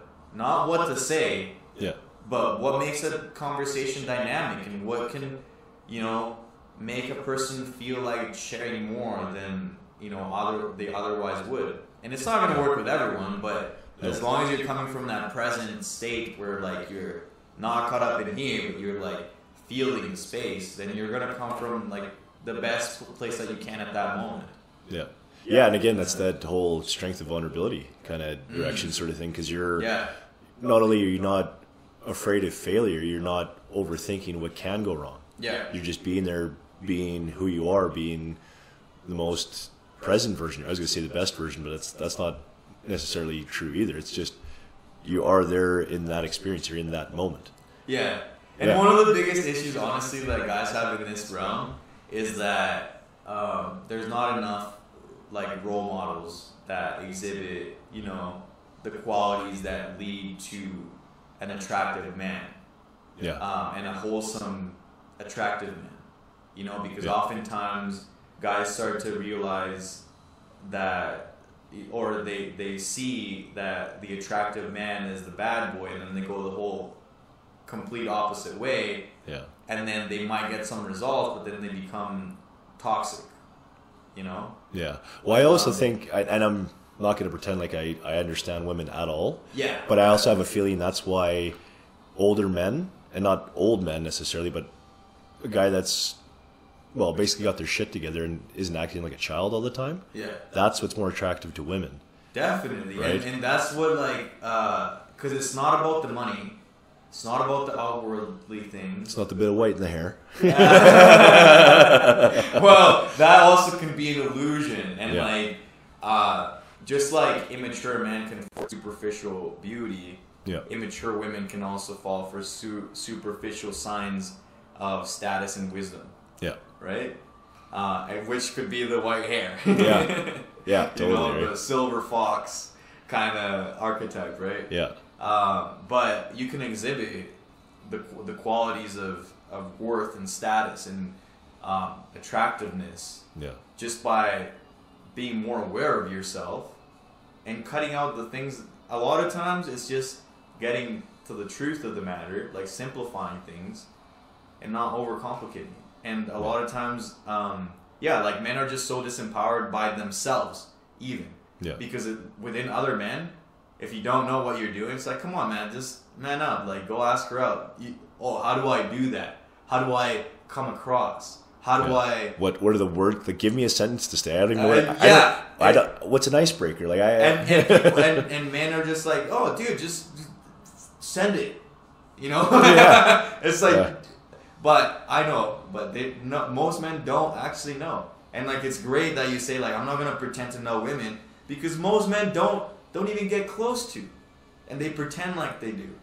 And they, like, oversimplify. Yeah. You know? And that's, like, the biggest issue, that, like, men themselves, like, hinder themselves by thinking that they know. Yeah. When they don't. And they should find out. Yeah. Which is, I think, probably the most frustrating thing about the whole mansplaining thing. It's like, you don't even know what you're talking about. So why are you trying to explain shit to me? You know? And in those contexts, for sure. Yeah. And it's not just men doing it to women. We do it to each other constantly. You're doing that wrong. Yeah. Oh, yeah, you want to come over here and say it to my face? Yeah. Right? And there's definitely a way to be able to have those conversations and be received well. You know, constructive criticism, right? Yeah, for sure. Right? Yeah, and that goes back to the communication thing, because, like, sometimes we create issues that would not have to be there if we just knew how to communicate better. Yeah. Right? Yeah, and I know that I'm famous for basically having arguments and stuff like that in my head to practice, basically, before I actually go talk to somebody. Mm-hmm. And almost always, it's never what I expect it to be. But I'm basically, like, protecting myself and building a pseudo armor, basically, for this battle I'm about to fight. Then, you know, we walk out to the battlefield and you're standing there alone while everybody else is, like, in their shorts and sipping cocktails. Like, what are you doing, man? Like, you're not here to fight. You're here to talk with people and just hang out, right? Yeah. And, you know, and that's such a weird place to be, because it's like, well, what am I constantly afraid of failure so badly? When I go and do things more often than not, I learn so much, and I actually enjoy myself when I learn something. So it's like, why am I so constantly afraid of it? Yeah, interesting. Right, it's weird, but I know I'm not the only one that does that kind of stuff. No. Interestingly enough, I've heard a few conversations with people that have a very similar experience, because I feel like oftentimes people that are passionate about truth find themselves in that situation just because of the fact that they're like, I don't know if that's actually how it works, and, like, I want to challenge your thought. Yeah. But oftentimes we're not necessarily equipped with the right ways of how to challenge thought, and oftentimes we can get caught up in our egos, and like you said, we're not here to fight. We're here to enjoy each other, and, like, yes, it's good to, you know, challenge each other's thought, but, like, we're not here to, like, we're here to enjoy ourselves. Like, let's do it. Like, well, and I think part of that stems from embarrassment, and partly being the youngest of my family, sort of thing too. But it's when I found, at least when I was in my early 20s, I'd have an opinion about something, but I have zero information to back it up, and I wouldn't be able to explain myself properly even. So then you get embarrassed, and then people start asking you questions and shooting holes through everything you say, and it's like, wow, I actually don't know what I'm talking about at all. So you start doing the research, but it also gets to the point where, okay, well, now I'm doing so much and I'm trying to learn so much that how much of this is even going to be functional, or will I even be able to talk about this to anybody, or whatever sort of thing like that, or am I going way too deep into something that nobody even gives a shit about? Yeah. It's like, I'm glad you know your stuff, but you're really boring now because of it. Yeah. Right? Yeah, like it's almost like a late retaliation, let me show you how much I know because before I didn't know. Yeah. And I can. Some of it's definitely compensation. Well, and some of it definitely because I'm the youngest of 4 boys, and I was always the smallest, slowest, dumbest one in the family. Right, and that I still work on some of that. Truth be told, like it's something that it's definitely not as big a part of my life, but I also understand that exterior validation is not the way to live a life, and I don't need that. It feels good sometimes and it's enjoyable, but at the same time, I don't need it to exist. That's where I think if I would have went hard into performing arts and stuff like that, I would probably have really bad psychological problems, because every time I didn't get a part, or every time I got a bad review, it would hit me way harder. Right? Where now, doing this kind of stuff, I don't give a shit who sees it on the internet. Yeah. Shoot holes through it. Please do. Like, I actually help me out here. Yeah. I need the criticism sort of thing like that, as opposed to, being constantly afraid of something that I may not even happen. Yeah. Yeah, right? And that's the quality that I really started to honor, and I think that's one of the things that it's a benchmark for people that I keep in my life. It's just that you have to be able to be open to people shooting holes through your whatever. Yeah. Well, and you probably notice it because you have quite a few followers on Instagram. And it's like you could have an amazing something that you took time to concisely think about and lay out well, and you get 1,000 likes on it, but you get 2 comments that say, oh, you're fucking dumb, or whatever sort of thing. It doesn't matter how much praise you got, it's like, that really got to me. Yeah, well, what are you doing? Who are you? Those comments are interesting sometimes, because I almost see it as a challenge to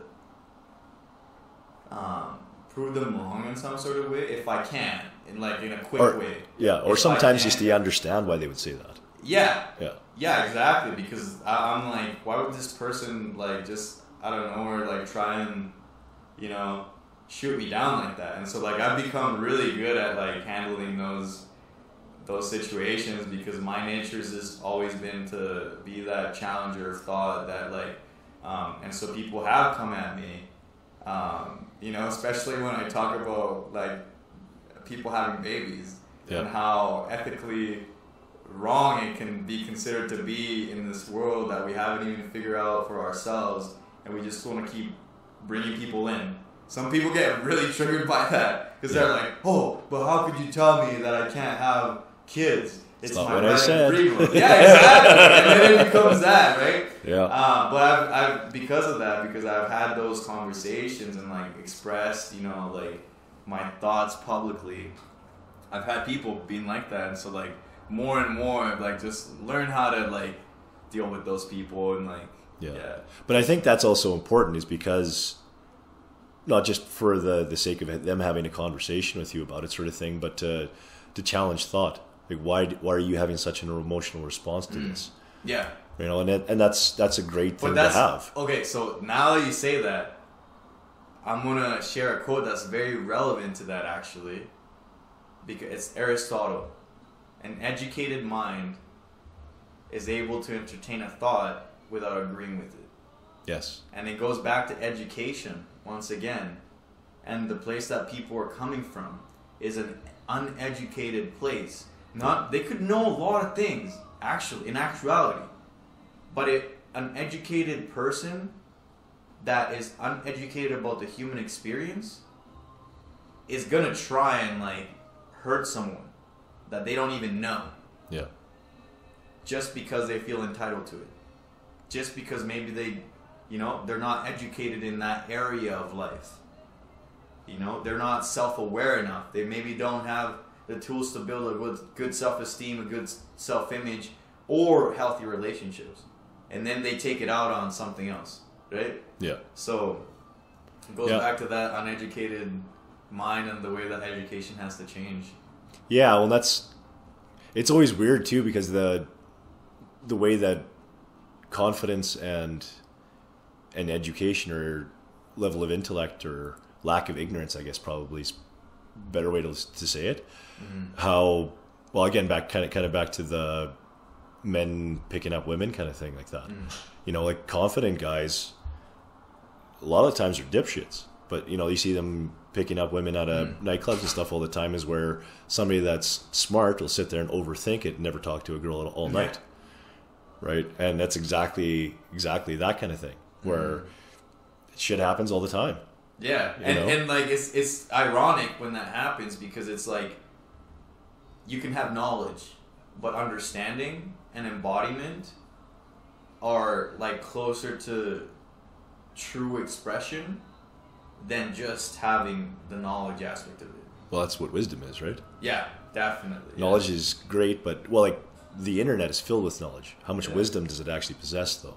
I have a quote for that, but I didn't rehearse for this or anything, so I can't remember it word for word. Yeah. But I mean, one of those books. Yeah, but it's like, a lot of those ancient philosophers, like Plato apparently wasn't all that smart of a person, comparably, but he just asked questions. And that's why he got murdered for, is because he was asking too many questions. And that's the thing, is that's the idea of challenging thought, is to have the ability to say, well, why do you think that way? Well, why is it this way? Well, why is it a problem? Okay, well, what's your solution to that problem? Yeah, and doing that from the heart is basically what I feel like people need to learn how to do more. Yeah. To avoid, you know, coming out of a conversation and being like, that was rough. That was like, you know, and instead coming out of the conversation being like, that was cool. Like, I learned something. He learned, like, they learned something, you know, like, and we both came out of it understanding each other more, with our awareness being able to encompass more, understand more. Yeah. You know? Yeah. That's what it should be. But it doesn't happen because oftentimes we're so caught up here that we're not even feeling, you know, from the heart. If we feel from the heart, we can tell, you know, what we're thinking of the other person. We're not just here. We're we're feeling out into the world. Yes, but the other side of that same coin would be that you're kind of too caught up in your emotions, where you're unable to form the questions because you're kind of almost being attacked, so you're not really sure why that kind of thing. I get what you're saying. I think that's still coming from the mind. Oh, for sure it is, because it's where the fight or flight thing kind of pops in, because somebody's criticizing somebody about something at work or whatever, let's say, and instead of them being able to calmly keep themselves in check, sort of thing like that, and say, well, why do you say that? Why do you think it's this way? Well, why should I be doing this? Why shouldn't we all be doing this? Or what makes you think that you're in control? You know, like, we're all in the same level of employment here, or whatever, sort of thing like that. Like, and that's, well, talking to Miss Mueller's actually was a big part of it, because she was doing construction and she basically had to give it up because of her being a female and in construction. It's difficult, and understandably, but she would tell me about some of these situations. It's like, well, if that was me, I would have asked him this, and then I asked him that, and asked him this. And that's usually what it is when people start getting frustrated. It's so much easier to stay calm and let them get angry. And then if you start laughing at them, they get even more angry. You know, and it's obviously way easier said than done. I know that.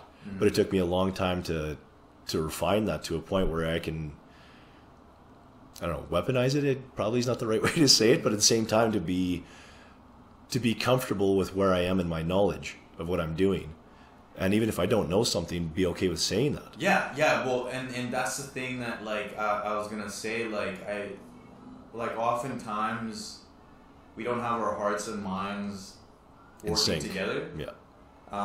And that's part of the issue, right? Because, like, I myself, like, I may seem like a chill dude, but I can experience emotions very passionately. That's also what allows me to, you know, be an artist and a musician in the way that I am. But in my personal life, I've had to learn how to, like, make my heart and my mind work as a team, and how to sometimes control my fire a lot of times through compassion, actually. So a lot of times, whenever I feel some sort of like triggering emotion, I try to use my mind to be like, okay, now it's the time to practice compassion, especially if I'm getting caught up in something that's like anger, you know, or like sadness, or like some sort of negative emotion that's lingering, especially when it's like lingering and I'm like killing myself over it in a sense, and like, oh, or like, you know. And now I've started to realize, I'm like, okay, now I have to practice compassion. Because I can either be compassionate towards the person, or myself, or the situation. And all those things are, every time have helped me. And I've grown so much through compassion that it's crazy. Yeah. But it took me, you know, learning through like sometimes hurting people that I love, unfortunately. Yep. You know? Well, the shitty part is too is that a lot of the time anger hurts you more than it hurts the person you're angry at. Because a lot of the time, especially if they eventually, yeah, because you can hurt the person enough that they don't want to be in your life anymore, and then you lose a valuable person. Yeah, or you're angry at something that they don't even care about. And it's like, well, it doesn't affect them at all, and you're still angry. So you're really the only one that's being affected by it. Yeah, that context definitely as well, yeah. Right. And that's a tough one to get past, because it's like, well, no, it should be this way. It's like, why does it matter? Yeah. Oh, yeah, why does it matter? Yeah, and sometimes it's like you want things to be a certain way, and then you lose compassion because you're like, no, it's got, like, why isn't it this way, you know? But no, not everything can be the way that you want it to be, and like, yeah, no, it's a tough lesson to learn sometimes, but yeah, compassion is amazing for like helping you deal with those situations as well. Yeah, well, that's what I've kind of turned that into like a gentle fuck you to people sometimes, where they get mad at work or whatever sort of thing, and somebody explodes about something. It's like, are you all right? Is everything okay at home? And like, like, is it really this big a deal that you have to have this kind of emotional response? It works well though, like. And that's the thing that's like, because you say calm down to somebody, you're not going to calm down. Yeah. But if like you want to push their buttons a little bit harder, and it's like, if you want to really go for it, then go for it. Like, show them what you got. But it's like, you're not affecting me again. Like, you're angry by yourself. Yeah, no. But what I found, I don't know if you found this by like doing that, but I found sometimes when I do it from a genuine place, because sometimes, you can use it to like push a button, right? But when I take a step back and I'm like, okay, what was that person just like irrational almost, you know, like, or like going way over the top about something that shouldn't be.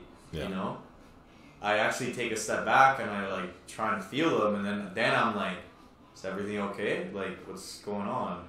Yeah. And then the attitude, the energy changes completely, and it transforms the interaction to one that could be even more heated, to one that creates understanding and creates, you know, something more positive. Yeah, and I think that's the other good part is when you have time to think about it, and you're willing to, if you have the opportunity to go back to that same person, it's like, I didn't think about what I was saying from your point of view. That was unfair what I said. Or I wasn't aware of your emotional state at the time, or what you were going through, or I don't know your story. Exactly. It opens up the conversation to all those things, and then, it creates understanding. Yeah, and that's typically what it is that everybody's going to have some level of emotional response because of something that happens to them, right? Yeah. It's being able to say, it's like, okay, I had an explosion. Was it justified? If it was, great, but I could still talk to this person, because it's like, I can still do this in a better way. And I've had, I mean, construction is a constant pissing contest.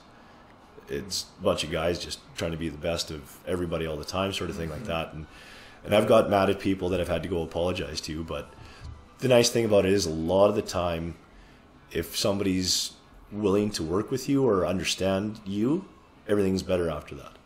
You know, because they've had an explosion themselves, and they had to walk something back before, or whatever sort of thing like that too. So it's that idea of understanding, but also understanding that forgiveness is a huge part of something that we just don't do anymore. And that's what compassion is basically, right? Yeah, totally. Like acknowledging that like maybe this person isn't just coming after me or the situation, but there's something behind it that we might be able to also empathize with, because a lot of times we have way more in common than we think we do.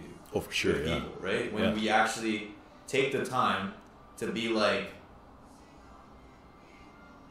what's going on? Instead of being like retaliating or like trying to push a button or like, you know, like that kind of thing. So yeah, no, compassion has been like a great way for me to handle my emotional intensity, because I also don't let a lot of people see it, right? Like it's the thing that like only the closest people to me, because to most people I may seem like, you know, a chill person, maybe a bit crazy sometimes, but never necessarily like overly angry or like overly sad, you know. But I can experience those emotions very intensely. And well, the thing that I frighten myself with anger is how, well, I always actually call it powerful it made me feel, but it's not just powerful, it makes me feel righteous. And that's a scary, bad feeling when you're angry, is that it's just like, not only do I feel like I'm empowered by my thoughts and my emotions in this, but it's like I can only be right now. And that's a terrible way to look at things. No, but it's like, it's so easy to get caught up in it if you don't know the solution, right? If you know the solution, which oftentimes is just as simple as knowing how compassion works and how to remind yourself. And something simple like traffic. You know, lost my mind on somebody because of, you know, road rages. Everybody gets at some point, I'm sure. But and you think about it, it's like, okay, hold on. Maybe this person had a perfect driving record, and today their mind was somewhere else, and this is the first time they've actually made a mistake, or they cut a line or didn't signal or something like that. And I just happened to be there, and I'm having a shitty day, and I just lost my shit. So again, it's like, I don't know their story, I don't know their situation. Calm down. Exactly. And it's because sometimes emotional reactions are inevitable, right? Like you said, right? Like you could have also had a stressful day, you know, and your reaction is gonna be like, you know, the days when I'm able to be like, oh, that person probably had a bad day, compared to the times when I'm like, you know, what the fuck is this person, you know, like thinking, or like blah blah blah, and I have to catch myself, are definitely related to how stressful my life and day is that day. Right? So for certain. Mm-hmm. You need something? Okay. Just wondering if you wanted to jump in or not. What does that mean? No. Oh, okay. Okay. Yeah, but I mean that was also the thing with not just, well, road rage is always a great example, but I mean, you're already in a unnatural heightened state when you're driving, for one. But I mean, the other part of it is too, is that it's not a small thing because of that. Like, some people don't seem to realize like how dangerous it is to drive, and they just drive with no care or concern or zero courtesy for anybody else. They don't realize like how dangerous their actions can be. So it's like, sometimes I kind of feel justified in that anger, but again, it's like, I'm not going to pull them over and try to talk to them about it. I mean, if I did, would I be able to compose myself properly to say, that was really dangerous, you got to be more attentive to what you're doing, sort of thing? And would it fall on deaf ears is the other thing. So really, again, if I'm the only one that's angry inside of my car screaming, and I love seeing that when you see somebody like driving down the road and you see them just losing their mind, it's their windows are rolled up, you can't hear them, they're on their own little world, sort of thing like that. And that's all there is. But that's kind of part of the problem, is that when somebody gets a piece of glass between them and the rest of the world, that's all there is just them in that car. And that's a great metaphor for like also like social media, right? Like, it's a piece of glass, and you know, like, you're in your little box there, like on the other side, so you can't, you know. Well, that's exactly it. I don't, half the time when I read the stuff that you're saying, I don't think of you as a person. I think of the words that are written there that I'm reading, which is the stupidest thing. And it's actually kind of an epiphany I'm just having now. When I think about it, it's just like, I know this guy. Why am I frustrated about what he's typed here? Why am I going to sit here and try to shoot holes through this stuff without actually talking to the guy about stuff? Yeah. You know, like, it's so dumb because it's like, I like him. Like, what am I doing? Yeah. Right? And that's just it. Again, I don't know your entire life experience. So, like, you're saying these things for a certain reason or whatever it is, sort of thing. And only that, if it's giving me this kind of a response, what does that say about me? Yeah. Right? What do I have to work on? Yeah.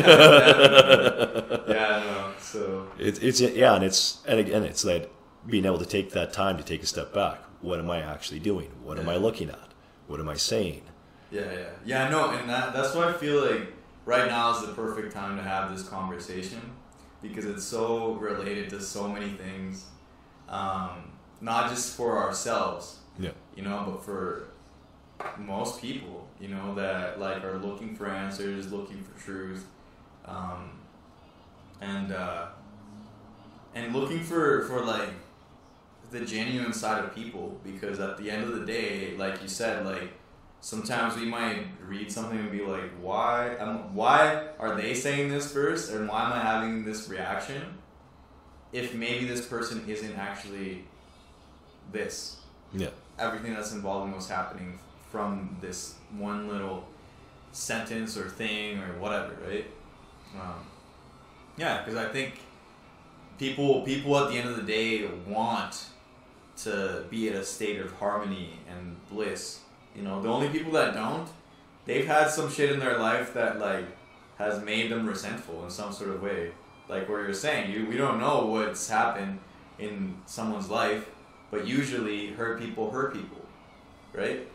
Yes. So, and it's that tension again, that state of where you're reacting to things from. If you're having a shitty life, shitty day, shitty everything, or at least you have that perspective even, you know, you could have a decent life, but if you're having that perspective and that's your reality, then you're going to take that out. You're going to react to things in a certain way.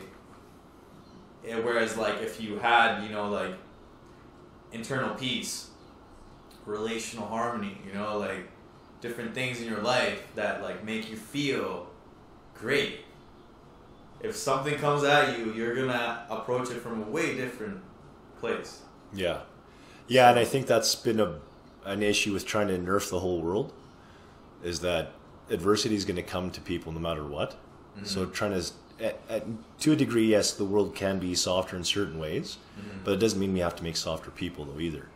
I mean, that's like JFK's speech about space travel in the 60s. He kind of touches like in that direction of, I mean, it's a little dated, but I'll update it a bit, is the idea we shouldn't try for better lives or easier lives. We should try to be stronger people. You know, it's interesting that you say that, actually, because when we think about strength and anger, for example, you said, you know, it makes me feel powerful. And you do kind of get powerful in a sense, but you're also, like, weaker. And you put the blinders on. Yeah, you're weaker in a sense as well. So who is stronger? The person who gets triggered by someone else, or the person who remains in control? Yeah. You know? So in that sense, true strength comes from compassion. Yeah. That's actual strength, yeah. That's actual strength. Yeah. Because you're receiving this attack, this, you know, adversity, unwanted situation, and you're strong enough to not let your ego get in the way, and you're strong enough to take everything that is involved in the situation into account and act upon that. Yeah. Rather than weak enough to just be set off or be like led by your emotions and be like powerful in the sense that, you know, your righteousness makes you believe that your emotions are completely valid regardless of what the situation is. Yeah. One, it's the bad way to try to justify a point of view anyways. Yeah. Because you're, well, literally ready to fight for it, whether it's with words or physically at that point, because you're, clouding your judgment, clouding your thoughts. And it's like, no, it's one direction. And like that's why I did the put the blinders on kind of thing like that. It's like, no, I'm right and there's nothing else that could be right. And literally when you get angry, because like I said, I had to do some work on myself, watch a TED talk on anger. Yeah. And literally the scientific response that your body has to anger is it shuts off your logical brain. Yeah, well, it's a fight or flight response. Yeah, straight up. Exactly. Yeah, anger, it takes away thought power, it takes away digestion, it takes away sex drive, because it's in that fight or flight response. It's focusing your blood into your muscles and not really anything else in your head, even. And it's a primal reaction, is what it is. Yeah. So you are weakening all your senses in a sense, you're just Yeah, and that's the reason why we're on top of the food chain, is that we thought our way out of things. We didn't have to be stronger. That's true. Very true. So yeah, in that sense, their true strength is not in like forceful. Yeah. Yeah. Well, that's kind of what I think about the whole idea of the next step of evolution. Like, we can't evolve without technology. And instead of us fighting against, well, because we're becoming smarter than we can evolve to match, so we need technology to help us keep our minds and stuff together. Like our phones are basically like a third hemisphere of our brain. I heard a neuroscientist talk about that, and it's like that makes a lot of sense, because we have more knowledge and more capability than what we can physically do even. And our minds, like your brain is something that fits inside your head, but our minds right now are connected. And if somebody watches this later, they'll connect to their minds. And then all of a sudden you have, like you talked about earlier, about this consciousness, this global consciousness that's fitting together, and it's becoming larger and closer all the time. But for us to get beyond just what that is to the next level of the great filter, as scientists call it, is like we need to become some level of mechanical human sort of thing like that, some sort of cyborg for us almost to actually truly evolve to the next stage of life. And every time they talk about the great filter, it's always on that. And I say this almost every time, I think, is that it's that idea that every time life as we understand it evolved to its next stage, it's because of cooperation. Right? It went from basically inorganic matter, as far as we know, to organic matter, because something got together. Went from singular life to multicellular life because things got together. Like the mitochondria became part of a cell to become a multicellular organism and grow from there. We started getting more and more complex to the point where sentience became something. But society wouldn't work if we wouldn't have got together. We'd still be on small tribes like chimps are. So every time we cooperate, we evolve. Yeah. And I think that's going to be our next step of evolution, is that we have to cooperate more. Yeah, and that's exactly what we started kind of talking about, that unity and growth of consciousness that comes through education, through people creating understanding, right? That's all leading toward cooperation. So that's what I'm saying, this is the time when this conversation needs to happen, because that's what we need. We need to be grounded in what is, outside of bias, as much as we can, because everyone comes from a different place, and everyone has to let go of different biases than the other. Well, what do you think, in your opinion, what do you think humans as a species are? Because we're definitely a superorganism. Comparably, you look at an anthill, that's a full, well-structured society. An individual ant is kind of useless. But what they do together is amazing. Yeah. And you see, sometimes a 2-foot tall pile that it's taken them years possibly to build. But it couldn't have been done by a single ant. Yeah. So how do you feel what are humans in that kind of sense? Or what are we striving towards, I guess, is probably more a succinct question. Because we're all individually, we're all kind of our own little bag of problems and somewhat inconsequential. What is the human race? What are we going towards, in your opinion? Towards? Or building, or what are we to the planet even? Well, the thing that we are to the planet right now is more like a parasite. more than a symbiotic organism. Yeah, to it somewhat. Yeah, well, because we've like invaded territories, you know, drawn resources, affected ecosystems. Yeah. You know, made some species go extinct. Those are qualities of like parasites.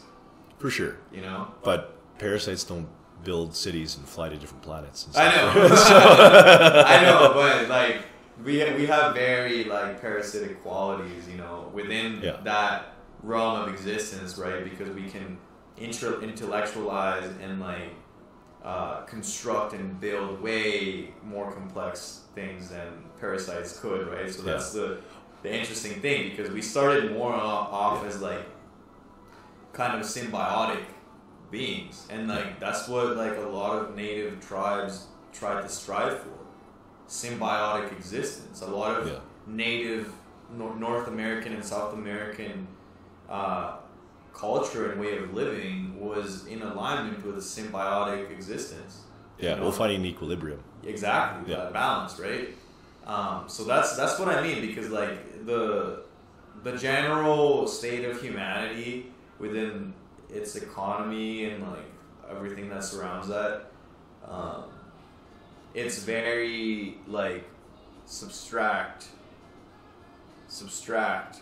conquer, you know, take, not so much focus on that giving aspect. Well, somewhat, because life in general is about, doesn't matter what. No, I know, but there's that balance, right? So, right, but the other. So it's the balance that determines the state of harmony. Okay, so I feel, next question then is, who should die? Who should die? Right, because everything else basically finds an equilibrium, and we have enough technology to keep even the weak alive. Yeah. So does that mean we should start reducing the population, or at least not expanding it the way we do? Well, I think reducing is probably not the right way to do it. If we gave parents like a requirement to be a parent, that they have to go through training courses, I feel like not as many people would want to be parents. It would also restrict like people's freedom in a sense, which is something that people would definitely backlash for sure. But that in itself would ensure that the people who are being parents would actually do a great job, and it would also reduce the amount of people that would want to be parents. Yeah. Possibly, but that also kind of falls into the, I'll wait till I'm ready. But some people that should have kids would never have kids then too. I mean, I guess, but when we're talking about population issues and like the question that you're raising, that's kind of what comes to mind, because I mean, there's so many people in this world that question like almost has to be asked, because like what if you know, we do make the changes that we need to do, we are able to create abundance for everyone, then what? We're gonna procreate like rabbits even more, perhaps. Yeah. You know, but there's also the thing that happens where like the more educated that a society is, the more unwanted pregnancy that there also is, which has been a number that has been found. To a point, because I think it's Bangladesh, I'm pretty sure, that their education, and it's been like within a lifetime basically, that their country went from like third world, or I don't know if we're allowed to say that anymore even, but basically at bottom tier kind of country to like an almost fully industrialized country within 50 or 60 years or something. And education's been a massive part of that. And they've gone from having like 7 kids to the 2.5 average, sort of thing like that. And a big part of that's educating women, because when women are smarter, they have more opportunity and they can provide for society better. Because they understand things better. And it makes sense. Like, again, education is typically the solution. Right. So we could naturally reduce population by doing so. And I know I asked a very pointed question to say who should die, but at the same time, to find equilibrium has to be done somehow, though. And I think maybe the question also can be flipped and say who should live. Yeah. Because the thing is, through education, I find that the most educated people that I have met, question highly if they want to have kids or not. Yeah. They're very, very, you know, like, I don't know, I'd have to find someone that, like, I would be for sure, you know, yeah, without a shadow of a doubt, know that, like, not only would I want to have a kid with them because I'm attracted to them, yeah, but also that we would be good parents together, and that we would keep our own baggage outside of it in the process to a certain degree. Yeah, or well, deal with it in constructive ways. Yeah. And so yeah, I feel like asking who should live would become a more prominent question within the mind of an educated person. Yeah. And hence, you know, reduce the population naturally. Yeah. Yeah. Yeah, because that's the other part of it. I mean, they would have, I think, because Bangladesh, I'm fairly certain, was the one that I was watching about it. But I mean, the idea that in less industrialized countries have to have that many kids because upwards of 50% of them will die. Mm-hmm. So you have to have 7 kids just so that 3 of them might make it to adulthood. Yeah. So that's the other part of it too, and that's I mean, well, yeah, like our life expectancy within 100 years has gone up by almost twofold. Mm-hmm. So that's pretty significant. Yeah. So and that's a huge help for a lot of things, but at the same time, it's also creating issues that we're not ready for. Like by 2050, like a third of the world's population will be retirement age. Yeah. How are we going to deal with that many old people? Yeah. Right? Yeah, that's the thing. Like we haven't thought about, right? And that's the thing that, like, I saw becoming an issue like years ago, because, like, I don't know, I just had a feeling like the way the numbers were going, it wasn't adding up to perfection. It was adding up to a lot of issues that we haven't fully accounted for. Mm-hmm. And it almost makes me think that, you know, that Simpsons, have you ever seen that Simpsons episode where the world is ending? And all the elite put together a group of people, like almost like Noah's Ark, but on a spaceship, and Lisa, like, gets invited and she gets a +1. Yeah.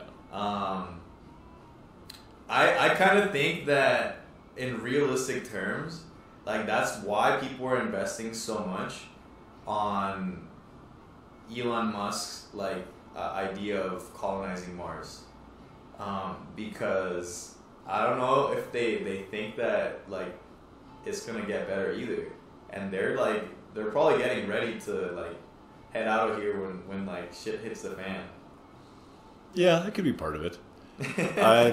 I mean, I think there's also that exploratory, pioneering spirit that it kind of will always be a part of us. Yeah. Is part of it, but I mean, obviously it's Simpsons. They're making it because I'm pretty sure there was 2 ships, and the other one was flying into the sun. Yeah. So yeah, no, and it's come true. Like, you know, the Simpsons haven't, you know, necessarily been wrong. They've predicted the future quite a few times. Yeah, exactly. So I'm just saying. Well, and I think that it's a good idea to be an interplanetary species for several reasons. The big one is, like, the whole idea of all your eggs in one basket. Like, say there's a large meteor strike or a nuclear war or whatever happens, sort of thing like that. All humanity has to basically start from scratch again. Yeah, the only issue with that is, like, only the privilege, like, you know, like we've alluded with the Simpsons example. Yeah. Only the most privileged would get access to that out. You know? Not at the start. The start would mostly be scientists and engineers and construction to build those things, or machines that start building colonies for us, or things like that. If shit doesn't hit the fan before all that stuff gets developed, right? Because if shit hits the fan, I feel like they're bringing the scientists and all those people and themselves. Yeah. You know, because it's only survival of the fittest. Yeah. Well, but to a degree, I mean, I'm pretty sure the Sierra Mountains have, like, huge caverns and stuff like that, and they can support like 100,000 people inside of a mountain in case there is something large that happens, where at least society, like human kind will at least won't fully disappear at least.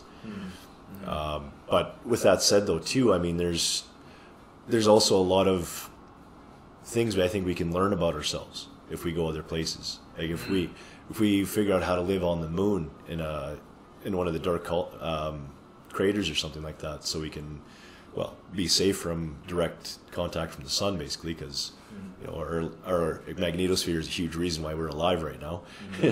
But with that said, though, too, I mean, if we start solving problems there, we might be able to figure out how to solve other problems here. Same thing with Mars. If we figure out how to do things better there, maybe we'll be able to do things better here then as well, or Venus, let's say, because of the different kind of environments and contexts. And we don't, maybe because it's partly that we're looking at a problem only one way, and we can't really see it until we start going to other planets to figure out, oh, this is a consistent problem with planets. This is the thing that needs to change, not this other thing we thought. Yeah. Right. So I could see that, like, on a scientific level, like maybe production level, but I don't know if it would happen like fast enough for. But that's exactly why Musk was pushing for this kind of stuff, because his heart was broken when not only the space shuttle program was canceled, but him trying to make rockets and stuff like that was shit on by like Neil Armstrong, like directly. And he almost started, he cried during an interview. He's like, I really wish they would just come and see what we're doing here. Like, these guys are my heroes. And you can see, like, he was just welling up with tears. Like, I'm starting to just thinking about it, because it's like, like he has this vision of why the future has to be so fraught with so many problems on one planet when we can expand and be abundant and thrive in other parts of our own solar system. To grow and to be more, to be better, sort of thing. And I know, like, the other part of the argument is like, well, why are we going to other planets when we can fix this one? But the other part is too, is like, well, there's 7.5 billion people on the planet. I'm pretty sure we can do more than one thing at a time, right?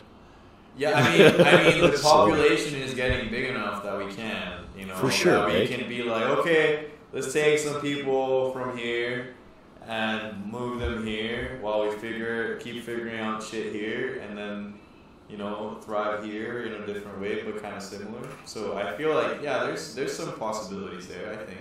Yeah, for sure. And I mean, people just need to watch this podcast, and we've already solved half the world's problems. So. we got it, man. We just gotta hope that people will just listen. Yeah. Well, that's kind of I think the big driver that someone like Musk is oddly by himself. Yeah. Because not only is he doing that, he's trying to he's making electric vehicles to help reduce carbon footprint, which it's, at the moment, it's kind of just pushing the bottleneck to a different place, but at least he's going in the right direction. He's doing all these things with his money, where most billionaires are doing it to have a joyride to space. They're not doing it for any reason. These oil sheiks that we don't even hear about in the Middle East that are easily as rich as Elon Musk is. What are they doing with their money? They're not doing anything other than sitting basically on a large pile of gold. They don't do anything with their money either, as far as I know, right? Like, there's enough technology and ability and ingenuity to make things happen. They said it'd only take something like $20 to $40 billion to build a moon base, which is fuck all, because Elon Musk just bought Twitter for $43 billion. Right, so, and it's going to probably get to that point where it's like, if nobody's going to do this because bureaucracy is too slow, I'll do it all myself then. Which obviously, one man's not going to do everything by himself, but it's just like, we're going to do this together. And everybody that wants to come along, please do. Well, that's part of how I came up with the awakened elite concept, because I saw, the philosopher king concept is a little bit too far-fetched, it's a little bit too drastic of a change.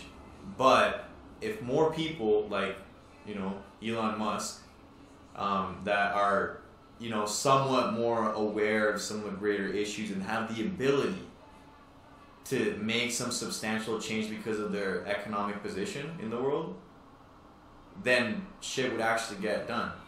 Yeah. So the awakened elite concept is mostly that like, if we get enough elite people to get on the same page as, for example, people like Elon Musk, and maybe, I don't know enough, so like, I'd have to find out more about all the initiatives, but if the ones that I know of are great, like what you're saying, right? So yeah, if we got enough elite people that are sitting on a lot of money to, you know, flip the light switch on and get on the same page, that's when shit would happen. Yeah. So that's why, I basically came up with that, because there's people that are completely asleep, and those elite that are asleep and are not awakened, and continue to not be awakened, will be labeled a certain way, whereas the elite that come out of that sleep and like wake up, or so to speak, are gonna be put in another category. So the elite, this is something that I have in the back of my book. It's like the elite have two choices: eternal glory or eternal damnation. Yeah, and how many billionaires or whatever in the world that haven't done anything? Exactly. Yeah, I mean, and that's the thing too. Like, I never even really thought about it. Like the talk of someone like Musk, it's like, oh, he's the richest man in the world. It's like, really? Because I'm pretty sure the Queen of England owns countries. Yeah. She owns countries. Yeah. Like, she's in the trillions at that point then. Yeah. You know, and then it's like, oh, well, they don't really do anything. It's like, don't they? Yeah. Like, they don't have influence still? Yeah. Give me a break. Yeah, that amount of money, like, how could you not? Well, yeah. You know? Well, and even when they come to Canada on our own dollar, basically, and it's like, let's go tour the colonies, shall we? You know, so they come out for a trip, and people line up to just like, oh, maybe I'll be close enough to maybe touch one of them or something, or, you know, like, yeah. What good is all that wealth if all you're going to do is sit in your castle?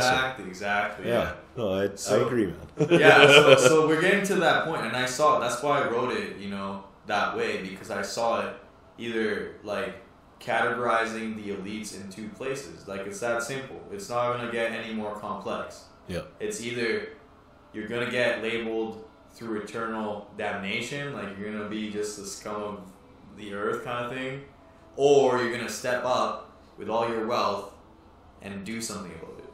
Yeah. Yeah, that's very important. I agree, man, because that's...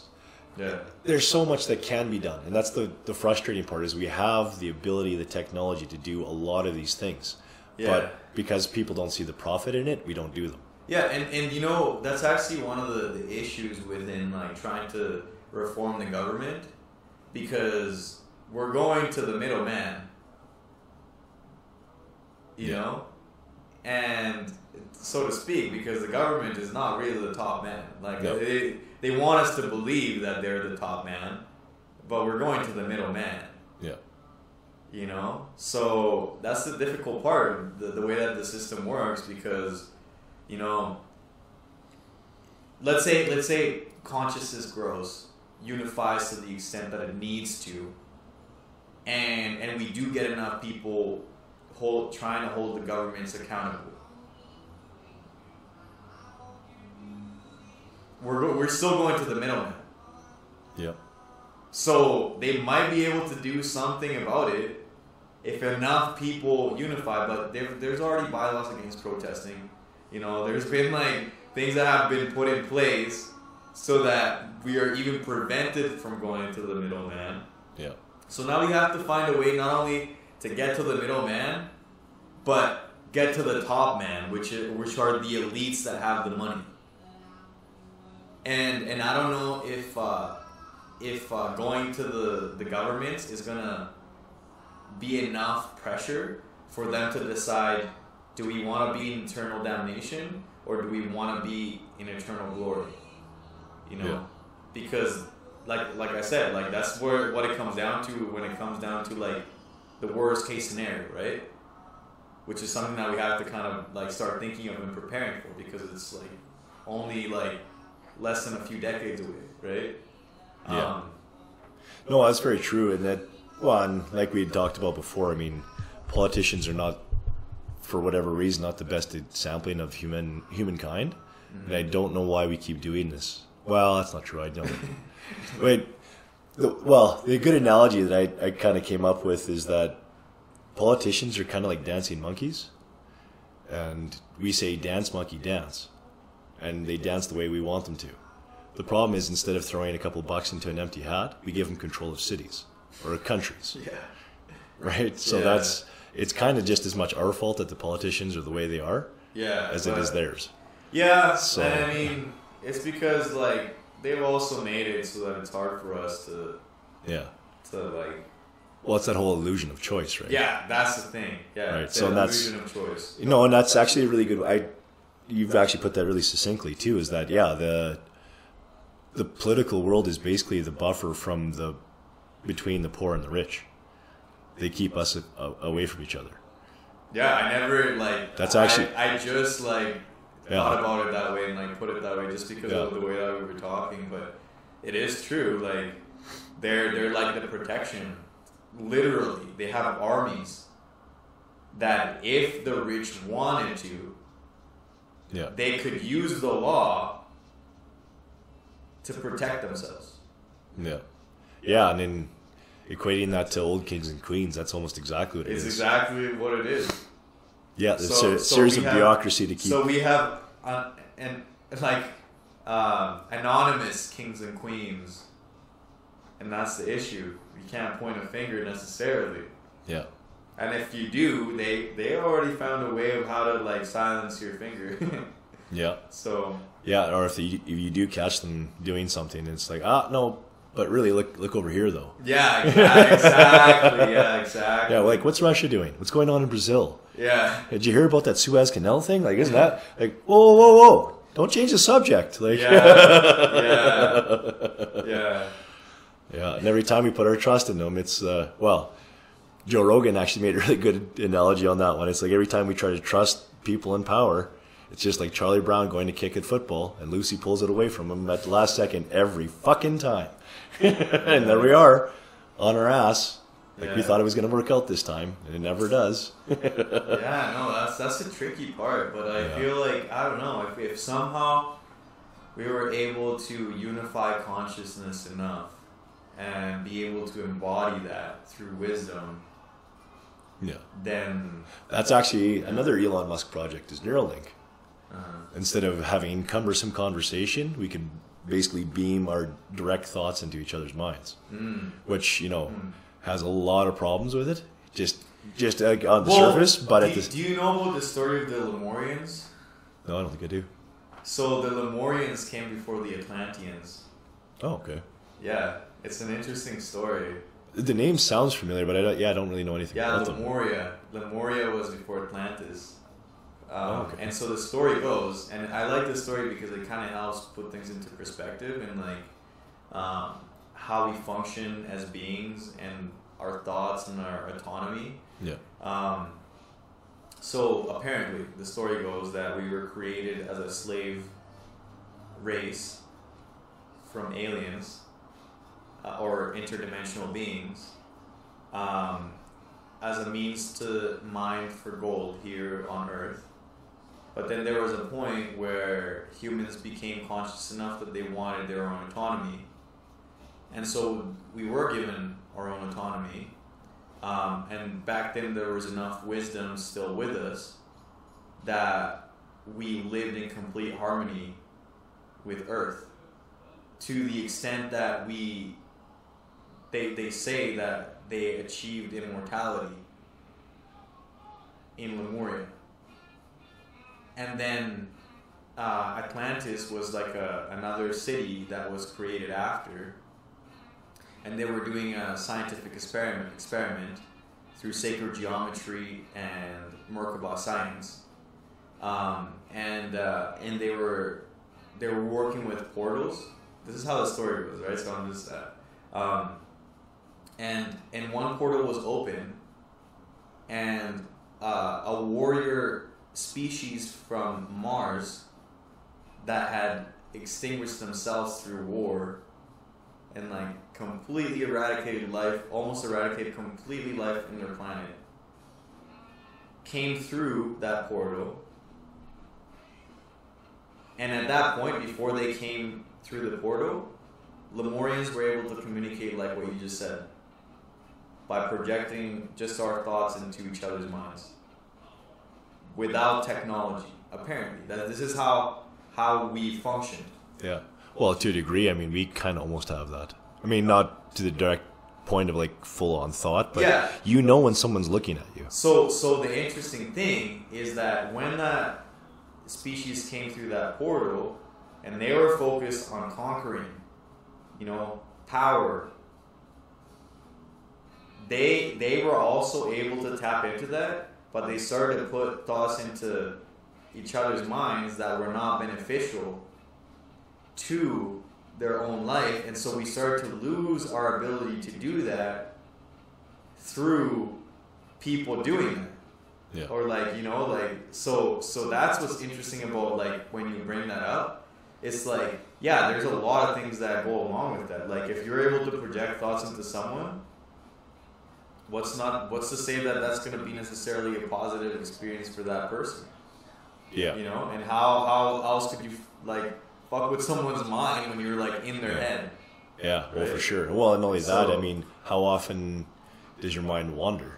Yeah. When you're halfway through a thought and you think about something else, like, dude, what the fuck are you talking about? Yeah, exactly. So it would just be because we're not at that spiritually evolved place where like our thoughts can, be pure enough and like aware enough that we are able to communicate harmoniously through just our thoughts. It would be like chaos in a sense. Like, yeah, well, and like anything, when it's new, it'd be difficult. Yeah. But I think once we had Neuralink or augmented telepathy, like mechanically augmented telepathy or whatever you want to call it, sort of thing like that, it would be probably hugely beneficial because, like you would have full intention of what you meant come across the way you intended it. I can also see, the pitfalls of, hacking people's brains and stuff like that. Yeah, this is the scary part. Ghost in the Shell was a great example of that. But at the same token, though, too, I mean, there's a huge benefit to it. But you think, yes, like we're emotionally, societally not ready. We're not ready for that. For sure. And there'll be tons of unforeseen problems if it does happen or when it happens. Yeah. Kind of thing, too. But again, I mean, that's the whole idea of humans moving forward is that we have to do it together anyway. Yeah, well, right? Because we have to be able to connect our thoughts. Definitely. I see that part. Yeah, definitely. Yeah, for sure. And that's hugely beneficial for lots of stuff because I know it's going to be one of those things where it's going to be tough to get to that point, but I think it'll be as good as it can be, as fast as it can be, because human nature always slows things down, and sometimes it's because people have to go against the grain. Yeah. Right. Definitely. So it'll be its own thing, but I mean, I hope we get there. Yeah, definitely. I think it's good time to wrap it up. We're 2:45 in at least, anyways. So yeah. Gotta go to the bathroom. Yeah, and also gotta go do some other stuff for sure. For sure, man. It's been great, man. Yeah, this has been really good. Really enjoyed all of it, and I'm glad we caught it on camera. Yeah, for sure. And it's the thing too. It's just like I kind of go to the bathroom too, but it's like, fuck, I have like another hour worth of conversation I could get into. But it's but we can do it again another time. Yeah, for sure, man. It's great. Like I love all the insights. Appreciate all awesome. Because I definitely saw things, in ways that have helped me create greater clarity. So I'm really glad. I'm really grateful for this conversation. For sure, man. Me too. Yeah. Awesome. All right, we're calling it. Okay.